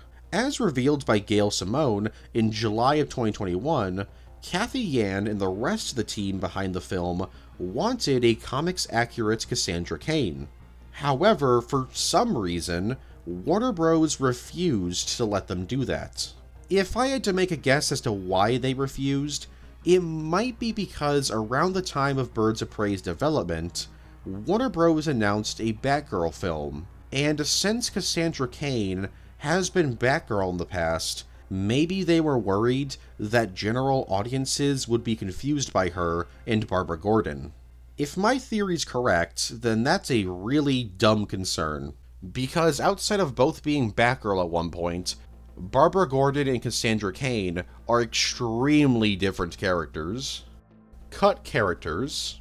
So there's been a ton of characters that were planned to appear in the DCEU, but for one reason or another, didn't make the cut. Here's a list of most of them, not counting the insane amount of characters James Gunn considered for the Task Force X film in 2021, because I'm not listing all of these names. Side note, all of these characters had to have been scrapped from films that actually came out. So like no Nightwing and stuff like that. Originally, the Penguin was going to be the main antagonist of Birds of Prey, but he was cut from the film because he was already planned to appear in The Batman. Barbara Gordon Batgirl and Lady Shiva were also considered for Birds of Prey, with Kristen Stewart being looked at to play Barbara. Originally, the Dead King was going to appear as a secondary antagonist in Aquaman. Originally, Catwoman was going to appear in Batman v Superman. However, she wouldn't be wearing the Catwoman costume. She was going to be Batman's ex-wife, and would have been played by Carla Gugino. Originally, Eclipso was going to be the main antagonist of Black Adam. Hawkgirl was also originally going to be in Black Adam as well, as a member of the Justice Society. And finally, originally, Stargirl was going to be in Black Adam as well, and would have been part of the Justice Society. However, she was replaced with Cyclone, because Warner Bros. Were concerned audiences would think she's the same Stargirl as the one from the Stargirl TV show. Plastic Man film. In December of 2018, it was announced that a film about Plastic Man set in the DCEU was in development, with Amanda Idaho writing the film, and Bob Shea serving as an executive producer. And for almost exactly 2 years, there wasn't any updates on the film. That would change in December of 2020, where it would be revealed that Idaho's script was being rewritten by Kat Vasco, and that the film would focus on a female Plastic Man. It was also revealed that the film was going to be an action comedy. And that's it. The film never received any updates after that, and since the DCEU is dead, so is this film. Aquaman, King of Atlantis. Aquaman King of Atlantis is a rather strange little miniseries. Similar to how the Guardians of the Galaxy cartoon is a sequel to the 2014 film, but not actually canon to the MCU, Aquaman King of Atlantis was a 3-episode miniseries that served as a sequel to the 2018 Aquaman film, but it's not actually canon to the DCEU. None of the actors from the film reprised their roles in the show, and the show was released on HBO Max before being aired on Cartoon Network as a TV film. Airing throughout October of 2021 and being produced by James Wan, the show followed Aquaman, Mera, and Vulko battling guys like Ocean Master and the Scavenger. It seems the series received generally decent reviews, but yeah, this isn't canon to the DCEU. Kinda wish it was, just to confuse everyone, but oh well. Harley Quinn gave the cast and crew of the 2016 David Ayer film tattoos. During production on The Squad 2016, Margot Robbie, while fully dressed as Harley Quinn, gave a few of the cast and crew members tattoos. These tattoos being the word squad. Get it? It sounds kind of like squad, but it's spelt differently. Anyways, we know that David Ayer, Joel Kinnaman, Karen Fukuhara, Jai Courtney, and Cara Delevingne got the tattoo. However, some of them actually regretted getting this tattoo. Notably Joel Kinnaman, who revealed in February of 2018 that he regretted getting the tattoo. Funny enough, he didn't actually get this tattoo from Margot Robbie, but instead Will Smith. He said, quote, "That was a horrible idea. You know, don't let a 47-year-old man without his reading glasses tattoo you. That is the life lesson." Fun fact, you can actually see his squad tattoo in the 2021 Squad film. Charlie. So when the gorilla showed up in the Peacemaker episode, Monkey Dory, many joked that the gorilla was actually Gorilla Grodd. Obviously, this gorilla wasn't Grodd, but surprisingly, this gorilla is actually an adaptation of a comic character. An extremely obscure one. The gorilla in the DCEU is named Charlie, And in DC Comics, there was also a gorilla named Charlie.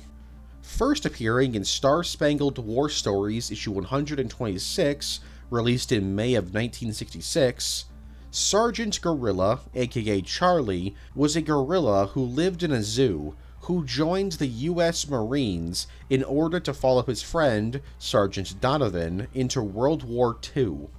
So yeah, Charlie wasn't created for the DCEU.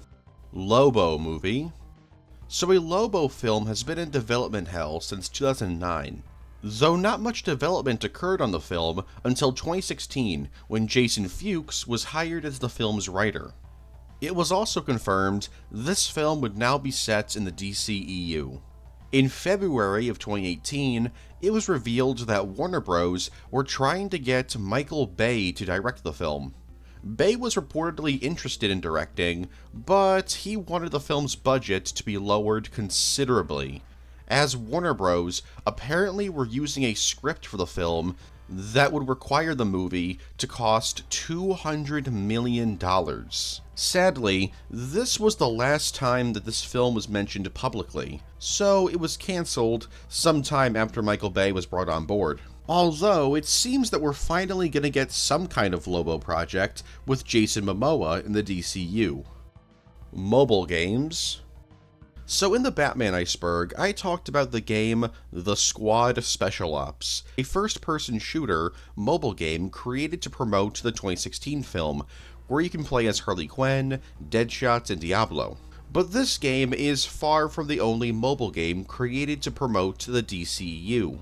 The first mobile game created for the DCEU was simply titled Man of Steel, or Man of Steel Save the World.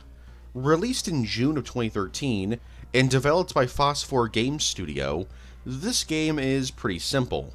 You play as Superman and battle various Kryptonian enemies, including Zod, Fiora, Nakek, and Carvex. To be completely honest with you, I didn't even know that Carvex was a character until making this video. I just figured she had no name. But yeah, it's a very simple fighting game that features a story mode, challenge mode, and survival mode. You can even unlock 6 different costumes for Superman to wear. But this wasn't the only Man of Steel mobile game. There was also Man of Steel Heroes Flight, which was basically just an endless runner featuring Superman. Next, there's Batman v Superman, Who Will Win, released in March of 2016 and developed by Playside Studios. It's another endless runner, but this time you can play as either Batman or Superman. It's nothing special, although you can drive the Batmobile in it, so that's cool. Next up, there's Wonder Woman, Rise of the Warrior, which was released in May of 2017. This game's weird because you actually play it through Snapchat, not the App Store, although you could also play it on PC. It's another endless runner, but it's different in that you have to tap away enemies and obstacles instead of just dodging them. And finally, I saved the best for last. Kellogg's Man of Steel. Developed by Catapult Marketing and released in April of 2013, this app required players to scan codes on products to unlock filters and special effects you can use in photographs or videos. Yeah, it's pretty cool if you're like 12. And even then, that's stretching it. Oh, and there's also some like Roblox experiences, but I don't really care. Aquaman saved Superman. So this is a fun theory about Man of Steel. After Clark falls into the ocean after saving some oil rig workers and doing some epic Jesus symbolism, he's just floating in the ocean unconscious. Though obviously he doesn't drown and eventually makes it to shore. But some fans have theorized that Aquaman had saved him. Fans theorized this because some whales were nearby, so they think that Aquaman ordered these whales to save Superman's life. This theory was pretty popular for a while, until Jason Momoa confirmed the theory in November of 2017, where he said, quote, "In Man of Steel, when Henry's on the oil rig, he's holding that up, and then all of a sudden, you see him up on the ocean, kind of floats on the ocean. Zack's like, I had Aquaman save him, so that they'd get to cross paths at one point, so when Bruce goes, you ever heard of Superman? I have, and we have crossed paths. Although, Zack Snyder himself would later debunk the theory in 2020, where during a Man of Steel watch party, in response to the theory, he said, quote, I don't know, would be cool. So I don't really know what Jason Momoa was talking about. Green Arrow. So in the Peacemaker episode, It's Cow or Never, the very popular DC superhero Green Arrow is mentioned by name, where Peacemaker makes some very bold claims about him being a brony. It's a pretty funny scene that confirms that Green Arrow exists in the DCEU. Except, not really. He does exist in the DCEU, but Peacemaker wasn't the first DCEU project to confirm that. In fact, Oliver Queen has been around in the DCEU since Batman v Superman. You see, as part of a promotional campaign for BVS, DC and Warner Bros. Hired the website Wired to host an in-universe article about LexCorp. It's a fun read, but what's interesting is that in this article, Queen Industries is mentioned, and so is Queen Industries' CEO. It can be assumed that this unnamed CEO is actually Oliver Queen, as in the comics, Oliver Queen is the CEO of Queen Industries. Although, granted, his daddy Robert Queen was the CEO before him, so this could be Robert Queen, not Oliver Queen, but I don't know. I like to think this is referring to Oliver. Cancelled Constantine series. In February of 2021, it was announced that Constantine would be getting an HBO Max series, with Guy Bolton hired to write the show's pilot, and J.J. Abrams was brought in to serve as an executive producer. However, the show didn't last very long in development, as it was cancelled by September of 2022, as Warner Bros. Lost interest in the show, and instead wanted to make a sequel to the 2005 Constantine film, which might still be happening? Anyways, what was this show gonna be about? Well, it was going to have a heavy focus on horror, and Constantine would have been a lot younger than he normally is portrayed. He was also going to be played by a non-white actor, as the show's creators were interested in having the cast be very diverse. The show was also going to take place in London, and would lead into that Justice League Dark project I talked about earlier. The Trench.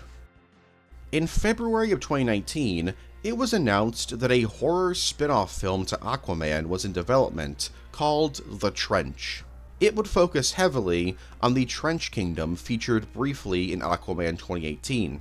James Wan and Peter Safran were brought in to produce the film, while Aidan Fitzgerald and Noah Gardner were brought in to write the film. Now, a lot of people were confused by this announcement, because while the trench sequence in Aquaman was pretty cool, nobody was sure if a film based on the trench could work. However, it turns out that this film wasn't actually going to be based on the Trench Kingdom. In October of 2021, James Wan confirmed that the film was actually a Black Manta spin-off film, and they were calling it The Trench to trick audience members. I don't really know why they felt the need to do that, but whatever, I guess. He only revealed this because in April of 2021, it was announced that The Trench, or I guess the Black Manta movie, was cancelled. The original Bye Bye Man Yourself Squad 2021 ending. Originally, the 2021 Squad film was going to have a very depressing ending. According to James Gunn, the original ending would have had the Squad return to Belle Reve after killing Starro, and in response, Amanda Waller would detonate the bomb in Ratcatcher 2's head. Bloodsport would then freak out, and Harley would try to calm him down, and basically tell him to let her go. Bloodsport would then shoot Waller in the chest with an explosive bullet. However, she wouldn't die, and Bloodsport would threaten to detonate the bullet if the Squad wasn't released. James Gunn revealed that he cut this ending because he felt it was way too dark and clashed with the film's tone. Supergirl in Man of Steel. So another Man of Steel theory states that the open pod seen on the Kryptonian ship that Clark enters was meant to tease Supergirl. Basically, the idea was that she was on the ship when it crashed, and when it crashed, she got out and went off to do whatever. It's a fun theory, but Zack Snyder himself debunked it. When asked about the theory, Snyder just said that the open pod was something more.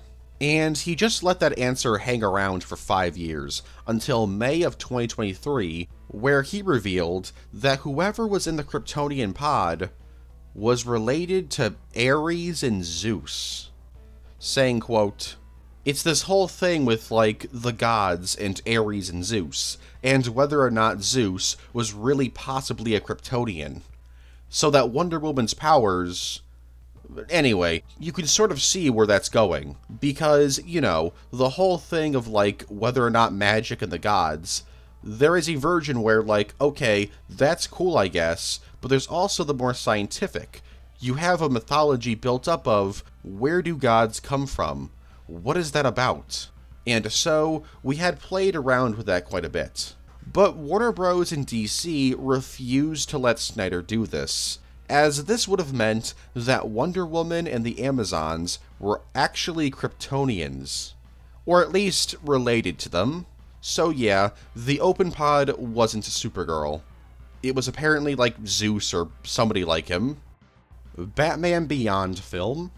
In December of 2022, it was reported that a Batman Beyond style film was in early stages of development.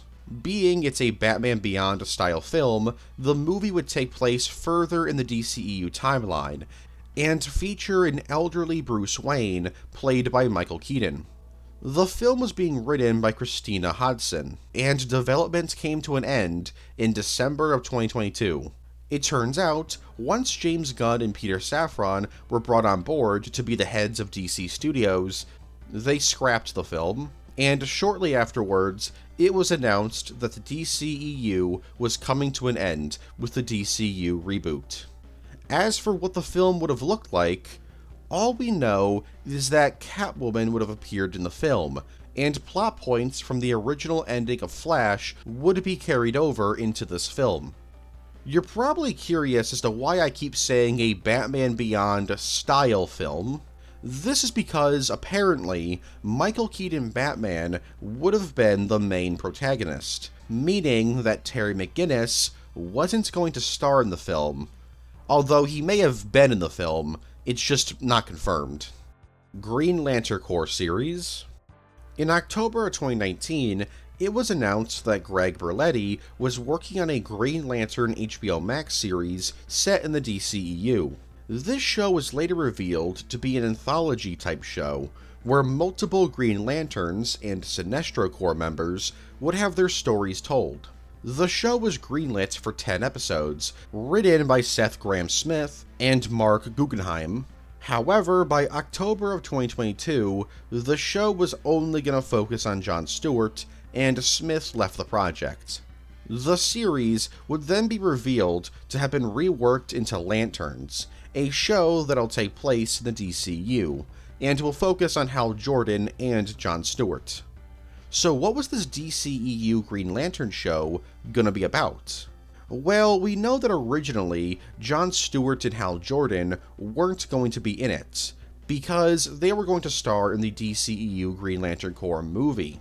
So the show would focus heavily on Guy Gardner, Sinestro, Alan Scott, Kilowog, Jessica Cruz, and Simon Baz as its main characters. Alan Scott's story would be set in the 1940s, where he'd be an FBI agent who would become the first Green Lantern of Earth. The show would have also explored what it was like being a gay man in the 1940s. And Guy Gardner's story would be set in the 1980s. There was also some casting information revealed, like how Finn Wittrock had been casted as Guy Gardner, and Jeremy Irvine had been hired to play Alan Scott. Cancelled Zack Snyder Justice League motion comics.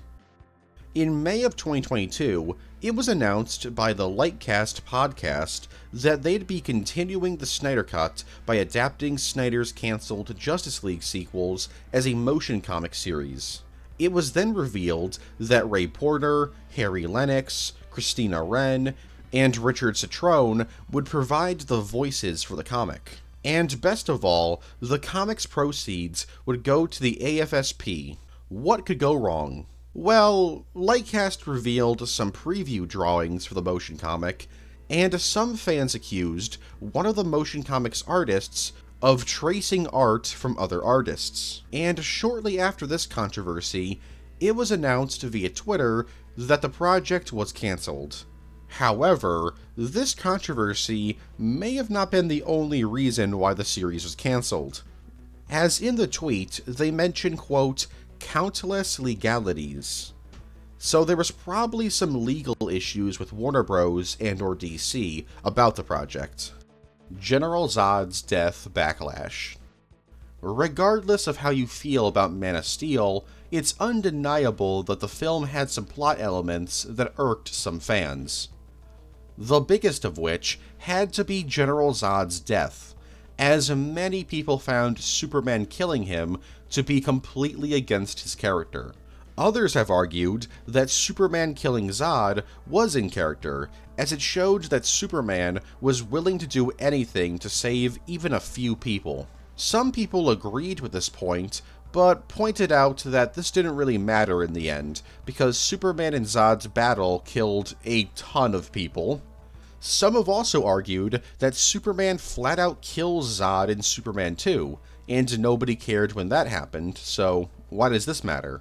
Side note, I really love the alternate ending films for Superman 2, where Zod gets arrested. Anyways, as for people who were involved with Superman media, their opinions were equally as mixed. Grant Morrison said they weren't really a fan of Superman killing Zod.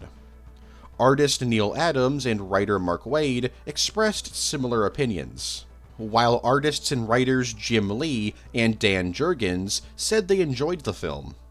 Overall, this is still probably the most controversial scene in the entire DCEU, other than maybe the Martha scene in BVS, but I feel like that's less controversial and more just funny. Booster Gold film. In 2015, it was announced that a film centered on Booster Gold was in development, with Greg Berlanti hired to direct the film. However, it was revealed in September of 2016 that this film wouldn't be canon to the DCEU. However, in March 2018, this statement was actually walked back on a bit, with Greg Berlanti saying it's up to Warner Bros. If it's canon or not. Seeing how Berlanti is very experienced with working with cinematic universes, Warner Bros. Were probably thinking of making it canon to the DCEU. However, after 2018, this film was never brought up again, so the film was seemingly cancelled sometime after 2018, probably because Greg Berlanti was busy with like a million different superhero projects at the time. So what was this film going to look like? Well, outside of rumors that Blue Beetle was going to show up in it, nothing is known. The last thing I'll mention here is that it's possible that whatever was written for this film will be used in the upcoming DCU Booster Gold series, but only time will tell. Crisis on Infinite Earths film. It was revealed in August of 2022 that Warner Bros. Had secretly been developing a film based on the legendary comic event Crisis on Infinite Earths. This was undoubtedly going to serve as either the finale to the DCEU or an Avengers Endgame type event where a saga in the DCEU would be completed. In fact, there were actually some reports that the original Flash ending was going to tie into this film, with Ben Affleck's Batman being trapped in the multiverse. However, after the DCU reboot was announced, these plans were abandoned. Although, we're more than likely gonna get a Crisis on Infinite Earths film set in the DCU eventually, but it's gonna be a very long time. But if you want to experience a Crisis on Infinite Earths adaptation right now, there's the Arrowverse's attempt at adapting it, and the 3-part animated adaptation being released right now.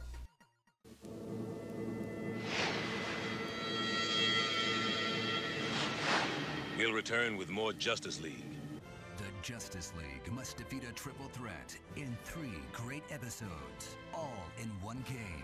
On the Game Boy Advance, Justice League Chronicles. Rated everyone. Available November.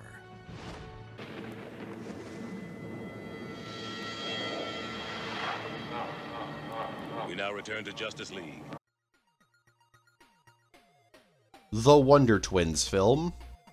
In February of 2022, it was announced that Adam Stakil was hired to write and direct a straight-to-HBO Max film based on the Wonder Twins that would be set in the DCEU. And shortly afterwards, in April of 2022, it was announced that Isabel May was casted as Jane, and KJ Apa was casted as Zan. It was also confirmed that principal photography was planned for July of the same year. Now, this was really quick. Like, they were really moving this project along. However, in May of 2022, it was announced that the film they were so ready to make was cancelled because of Warner Media's merge with Discovery Inc.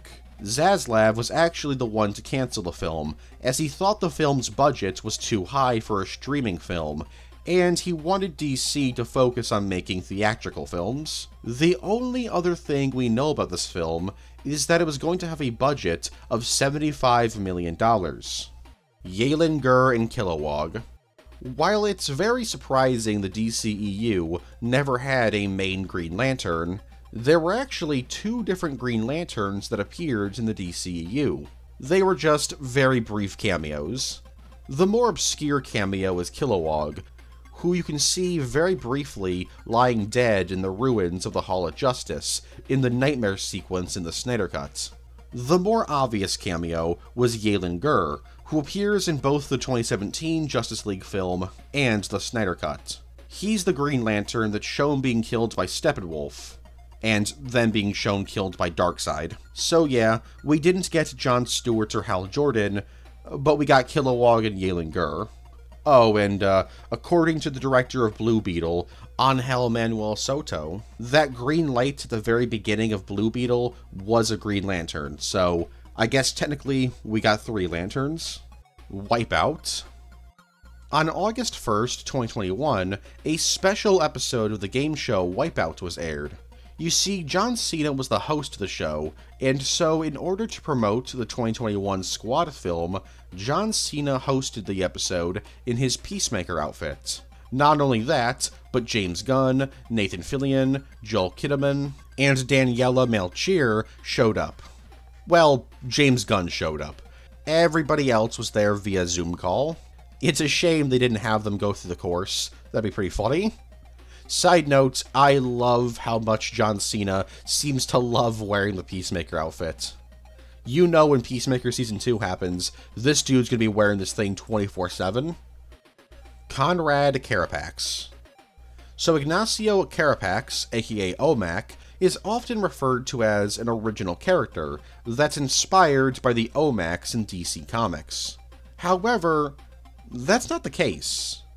Well, kinda, it's weird. You see, Ignacio Carapax's name is extremely similar to Conrad Carapax, aka the Indestructible Man.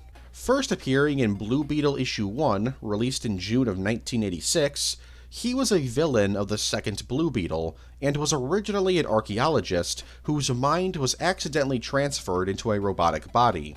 Now, you've probably noticed that Conrad's design is extremely similar to OMAC's design in the DCEU.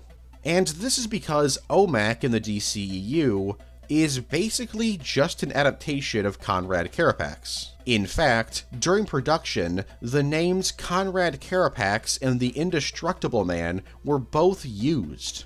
However, for some reason, it was decided to change his name and his alter ego. No idea why, but yeah, OMAC in the DCEU is basically just the Indestructible Man. Cancelled Flash series. In June of 2022, actress Caroline Kwan went onto Twitter and claimed that her friend had written an 8-episode series about The Flash. However, because of Ezra Miller's many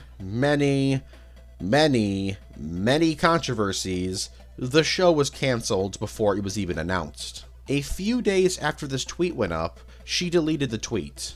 Nothing else is known about this project, and since no more information has come out about it, some have argued that she made it up. Although, I don't think she'd really gain anything from making this up. Some have argued that maybe this wasn't going to be a Flash series that starred Ezra Miller. As if you read the tweet, she never says that they would be involved, just that the series was cancelled because of them. This has led some to believe that this show was going to be similar to Aquaman King of Atlantis, where it would be connected to the film but not actually be canon, and did not have any of the actors reprise their roles. But this is all speculation. There's pretty much nothing known about this cancelled show. The Metal Men film. In April 2007, it was announced by Warner Bros. That a film centered around the superhero team, the Metal Men, was in development, with Eric Champanella writing the film, and for 5 years, there would be no updates at all. That was until June 2012, when Barry Sonnenfeld was hired to direct the film, and again, nothing happened. Yeah, for 9 entire years, the film was in development hell with no updates. It was then revealed in October of 2021 that the Metal Men film was still happening, and that shockingly, Sonnenfeld was still directing it. Bro really waited 9 years. It was also revealed around this time that the film would be set in the DCEU, and then the film was finally cancelled, as the DC reboot was announced. However, we may still get a Metal Men film, as James Gunn has confirmed that he plans on using the Metal Men in the DCU. Christopher McQuarrie Green Lantern film. In July of 2019, it was revealed by director Christopher McQuarrie that he had at one point pitched a Green Lantern film to DC that would heavily tie in with a potential Man of Steel 2. This was a written pitch that he had given to Warner Bros., and Warner Bros. Never responded to his pitch, basically rejecting it. Christopher McQuarrie would then state that he thinks Warner Bros. Rejected his pitch because they didn't want new ideas. They only wanted to fix their broken ideas. The last thing I'll mention is that it was heavily rumored that this pitch involved Tom Cruise playing Hal Jordan. However, outside of McQuarrie mentioning that this rumor exists, it was never actually confirmed if he was involved with the project. Eric Ludendorff was real. So technically the secondary antagonist, but he has far more screen time than the main antagonist, but whatever, of Wonder Woman is General Eric Ludendorff. While many comic book fans think he was a character created for the DCEU, in actuality, Ludendorff was a real person. Born on April 9th, 1865, and passing away on December 20th, 1937, due to liver cancer, Ludendorff was a general in the German army, and he wasn't exactly what I would call a good person. I won't go deep into his history, but all you need to know right now is that he was a pretty good general during World War I, and made very significant contributions to the rise of Mustache Man and his stormtroopers. Mustache Man himself even attended his funeral. So yeah, he was pretty evil. Obviously, Ludendorff in the film was a heavily fictionalized version of him. Jason Todd. So this is very vaguely canon, but it's pretty interesting. You see, Amanda Waller's top secret file on the members of Task Force X, seen in the 2016 Squad film, actually had several pages fully created with profiles for each of the squad members. And in Killer Croc's bio, it's mentioned that Jason Todd became the second Robin. But this was never meant to be seen by audience members. It's just a detail on a prop used in the film. So chances are Jason Todd doesn't actually exist in the DCEU. But I like saying he does, so I'm gonna keep saying it. Deathstroke is a huge Halo fan. So this is pretty funny. You see, during the production of Justice League, one of the film's weapon designers wanted to have an Easter egg relating to the League of Assassins on Deathstroke's sword. So he added the logo of the League of Assassins onto the sword. Except he didn't. Turns out that this logo isn't from DC Comics. Instead, it comes from Halo 2 and was designed by Christopher Barrett. So how did they confuse a Halo emblem with the League of Assassins? Well, it's probably because the symbol appears when you Google Ra's al Ghul symbol. General Zod has no dick. So Reddit user Jetpack Guy posted a theory to Reddit in which he claims that Zod in the DCEU doesn't have a dick. Now, this is an extremely bold claim, so what's his reasoning? Well, Zod was genetically designed from birth to lead the armies of Krypton. And because of this, Kryptonian scientists may not have wanted him to have any distractions, so they didn't give him a sword. Doomsday was created partially from Zod's DNA, and he doesn't have one. After escaping the Phantom Zone, Zod and his crew didn't try and repopulate the Kryptonian race, so he must not have one. And finally, he states that Zod wasn't actually mad at Jor-El for breaking ancient law by having a natural-born son. He was simply mad at Jor-El because he had the one thing that Zod could never have: a child. Although I guess he could adopt. It's an interesting theory, although you can easily dismiss the repopulation argument by saying that Zod was so dead set on ancient laws that he wouldn't want to break them even after Krypton was destroyed. I don't know. What do you guys think of the theory? The Flash NFT Edition. On July 18th, 2023, The Flash got even more controversial when Warner Bros. Released the entire Flash film not on Blu-ray, not on DVD, not via streaming, not digitally. Well, okay, no, it was released digitally on this date, but it was also released through the blockchain. Yeah, they released the film as an NFT, but this wasn't just the film. No. You also got secret AR collectibles, and every time you bought the film, you would get some exclusive character art of either the Flash, Young Flash, Supergirl, or Batman, each with their own level of rarity. This was the Mystery Edition, which costed $35. There was also the Premium Edition, which came with some motion art along with 4 dynamic menu interfaces.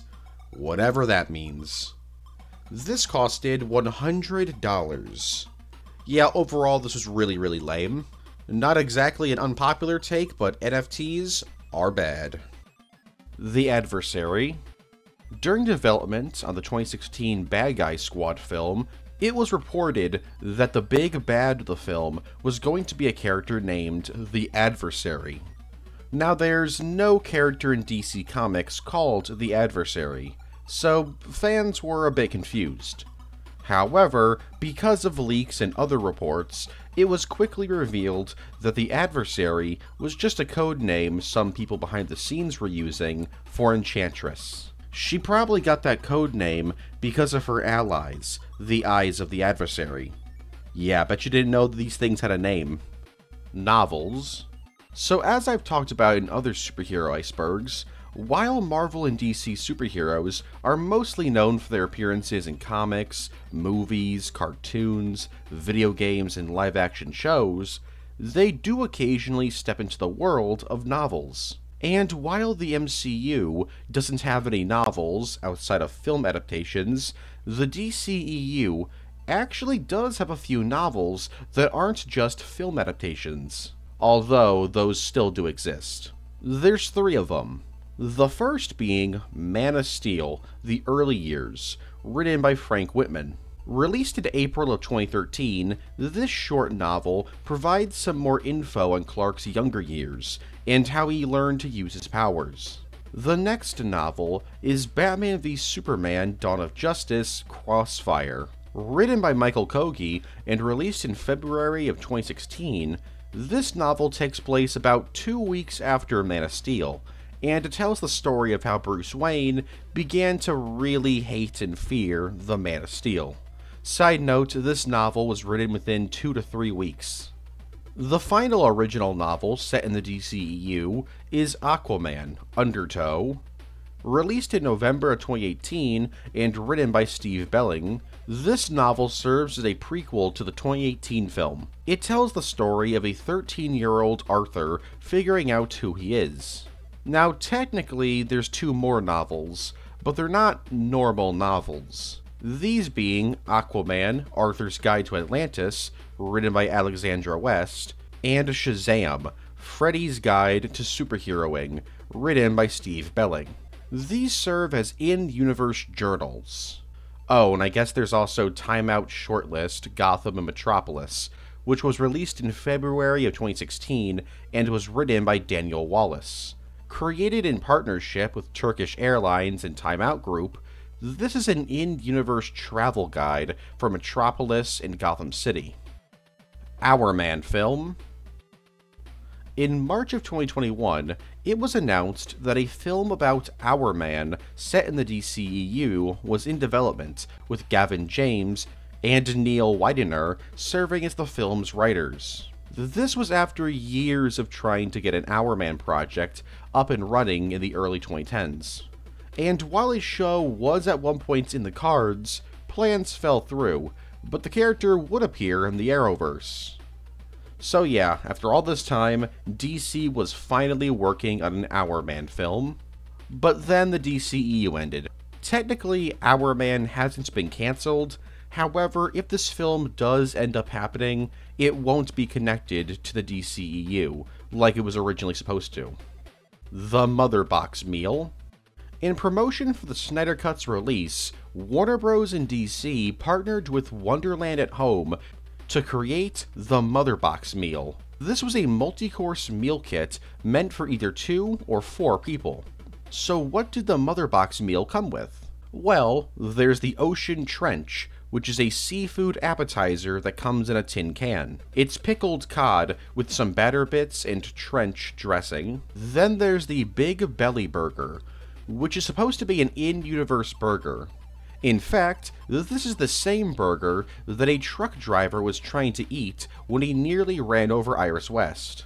This burger has some Angus steak, pretzel buns, and a special cheese sauce that's said to taste like nacho cheese. Then there's Chacos, which is a snack food that Martian Manhunter is addicted to. They're little cookies with jalapeno, salsa, and cheese disguised as Oreos. Then there's the Resurrection Souffle. This is a souffle themed after Superman's dead body being brought back to life. It's basically a standard souffle with popcorn from Smallville on top of it. Next, there's the Bat, which is just a chocolate bar shaped like the bat symbol. It's got a caramel center though, so that's cool. Next is 2 cans of Jitters coffee, which is once again an in-universe product straight from Central City. It's basically a cold brew oatmeal latte. Next, there's the Ancient Themysciran Fire, which are pre-smoked marshmallows with a Palo stick and a QR code you can scan to play music. Then there's Cole Brown Night and Day. One is an Indian Pale Lager, and the other is a Dark Lager.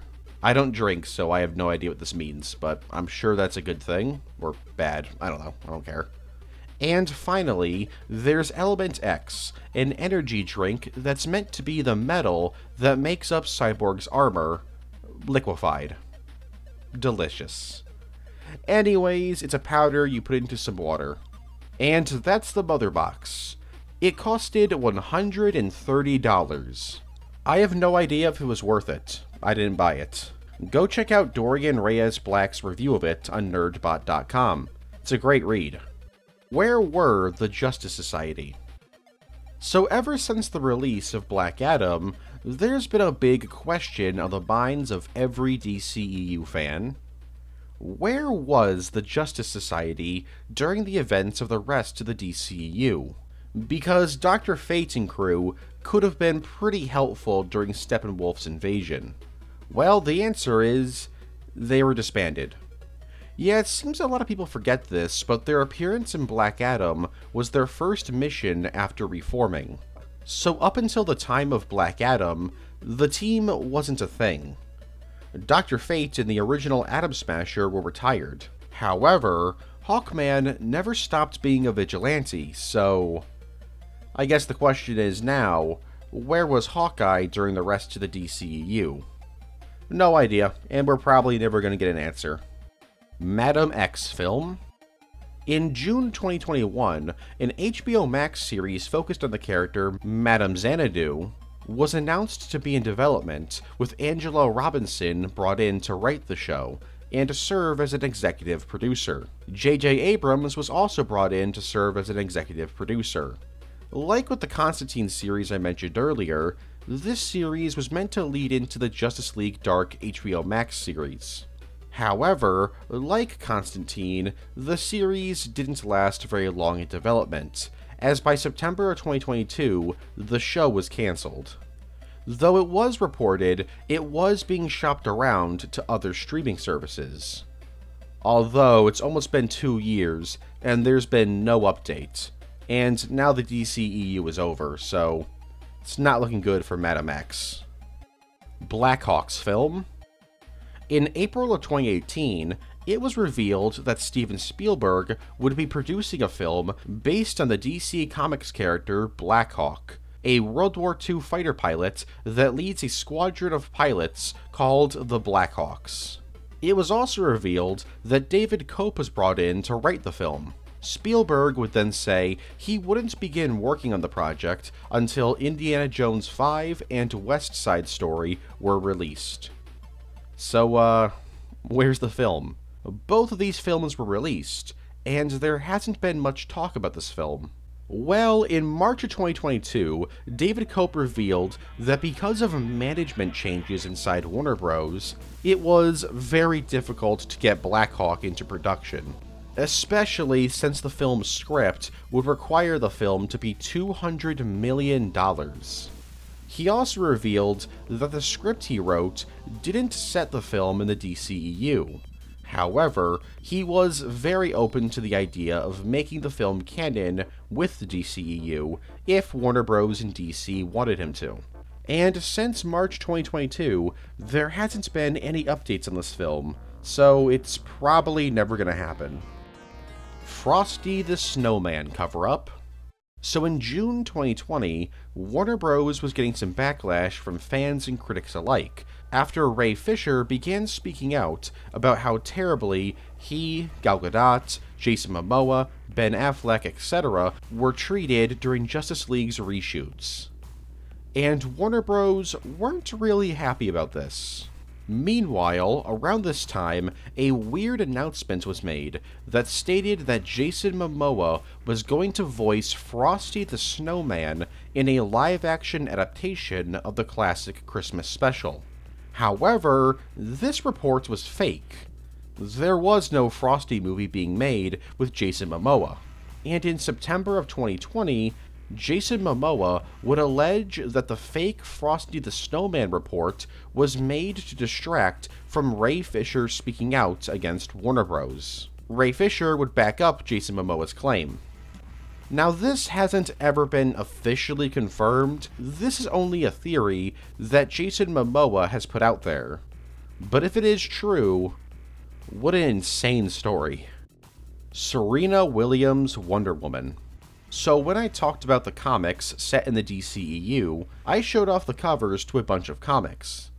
However, I purposely left out a comic miniseries set in the DCEU, that being Serving Up Justice, a 4-part miniseries released via DirecTV's website and written by Amanda Dibert.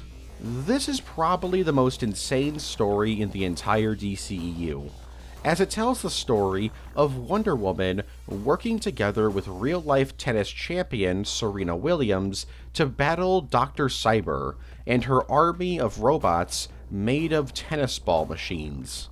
But it wasn't just Wonder Woman and Serena Williams who teamed up. Oh no. It was a 4-person team-up between those two, an alternate universe Serena Williams, who is the Wonder Woman of her reality, and an alternate universe Diana Prince, who in her reality is a professional tennis player.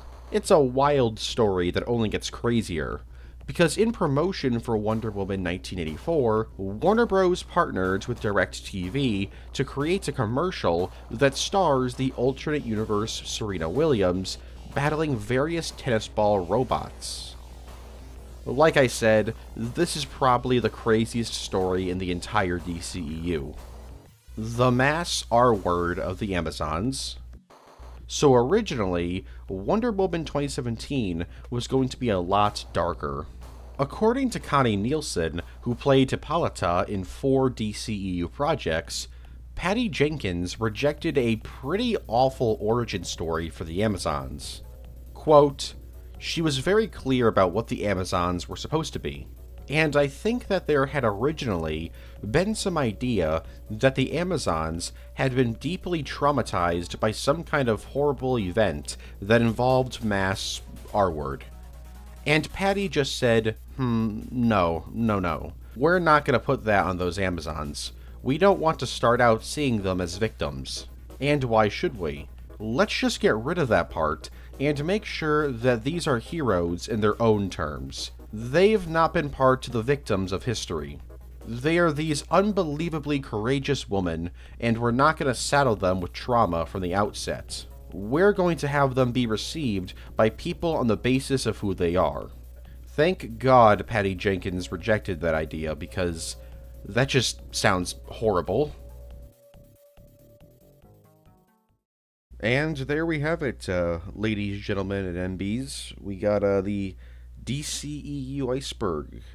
Pretty fun to make, in my opinion. It was pretty fun to look back at all the canceled projects. There were a lot of them.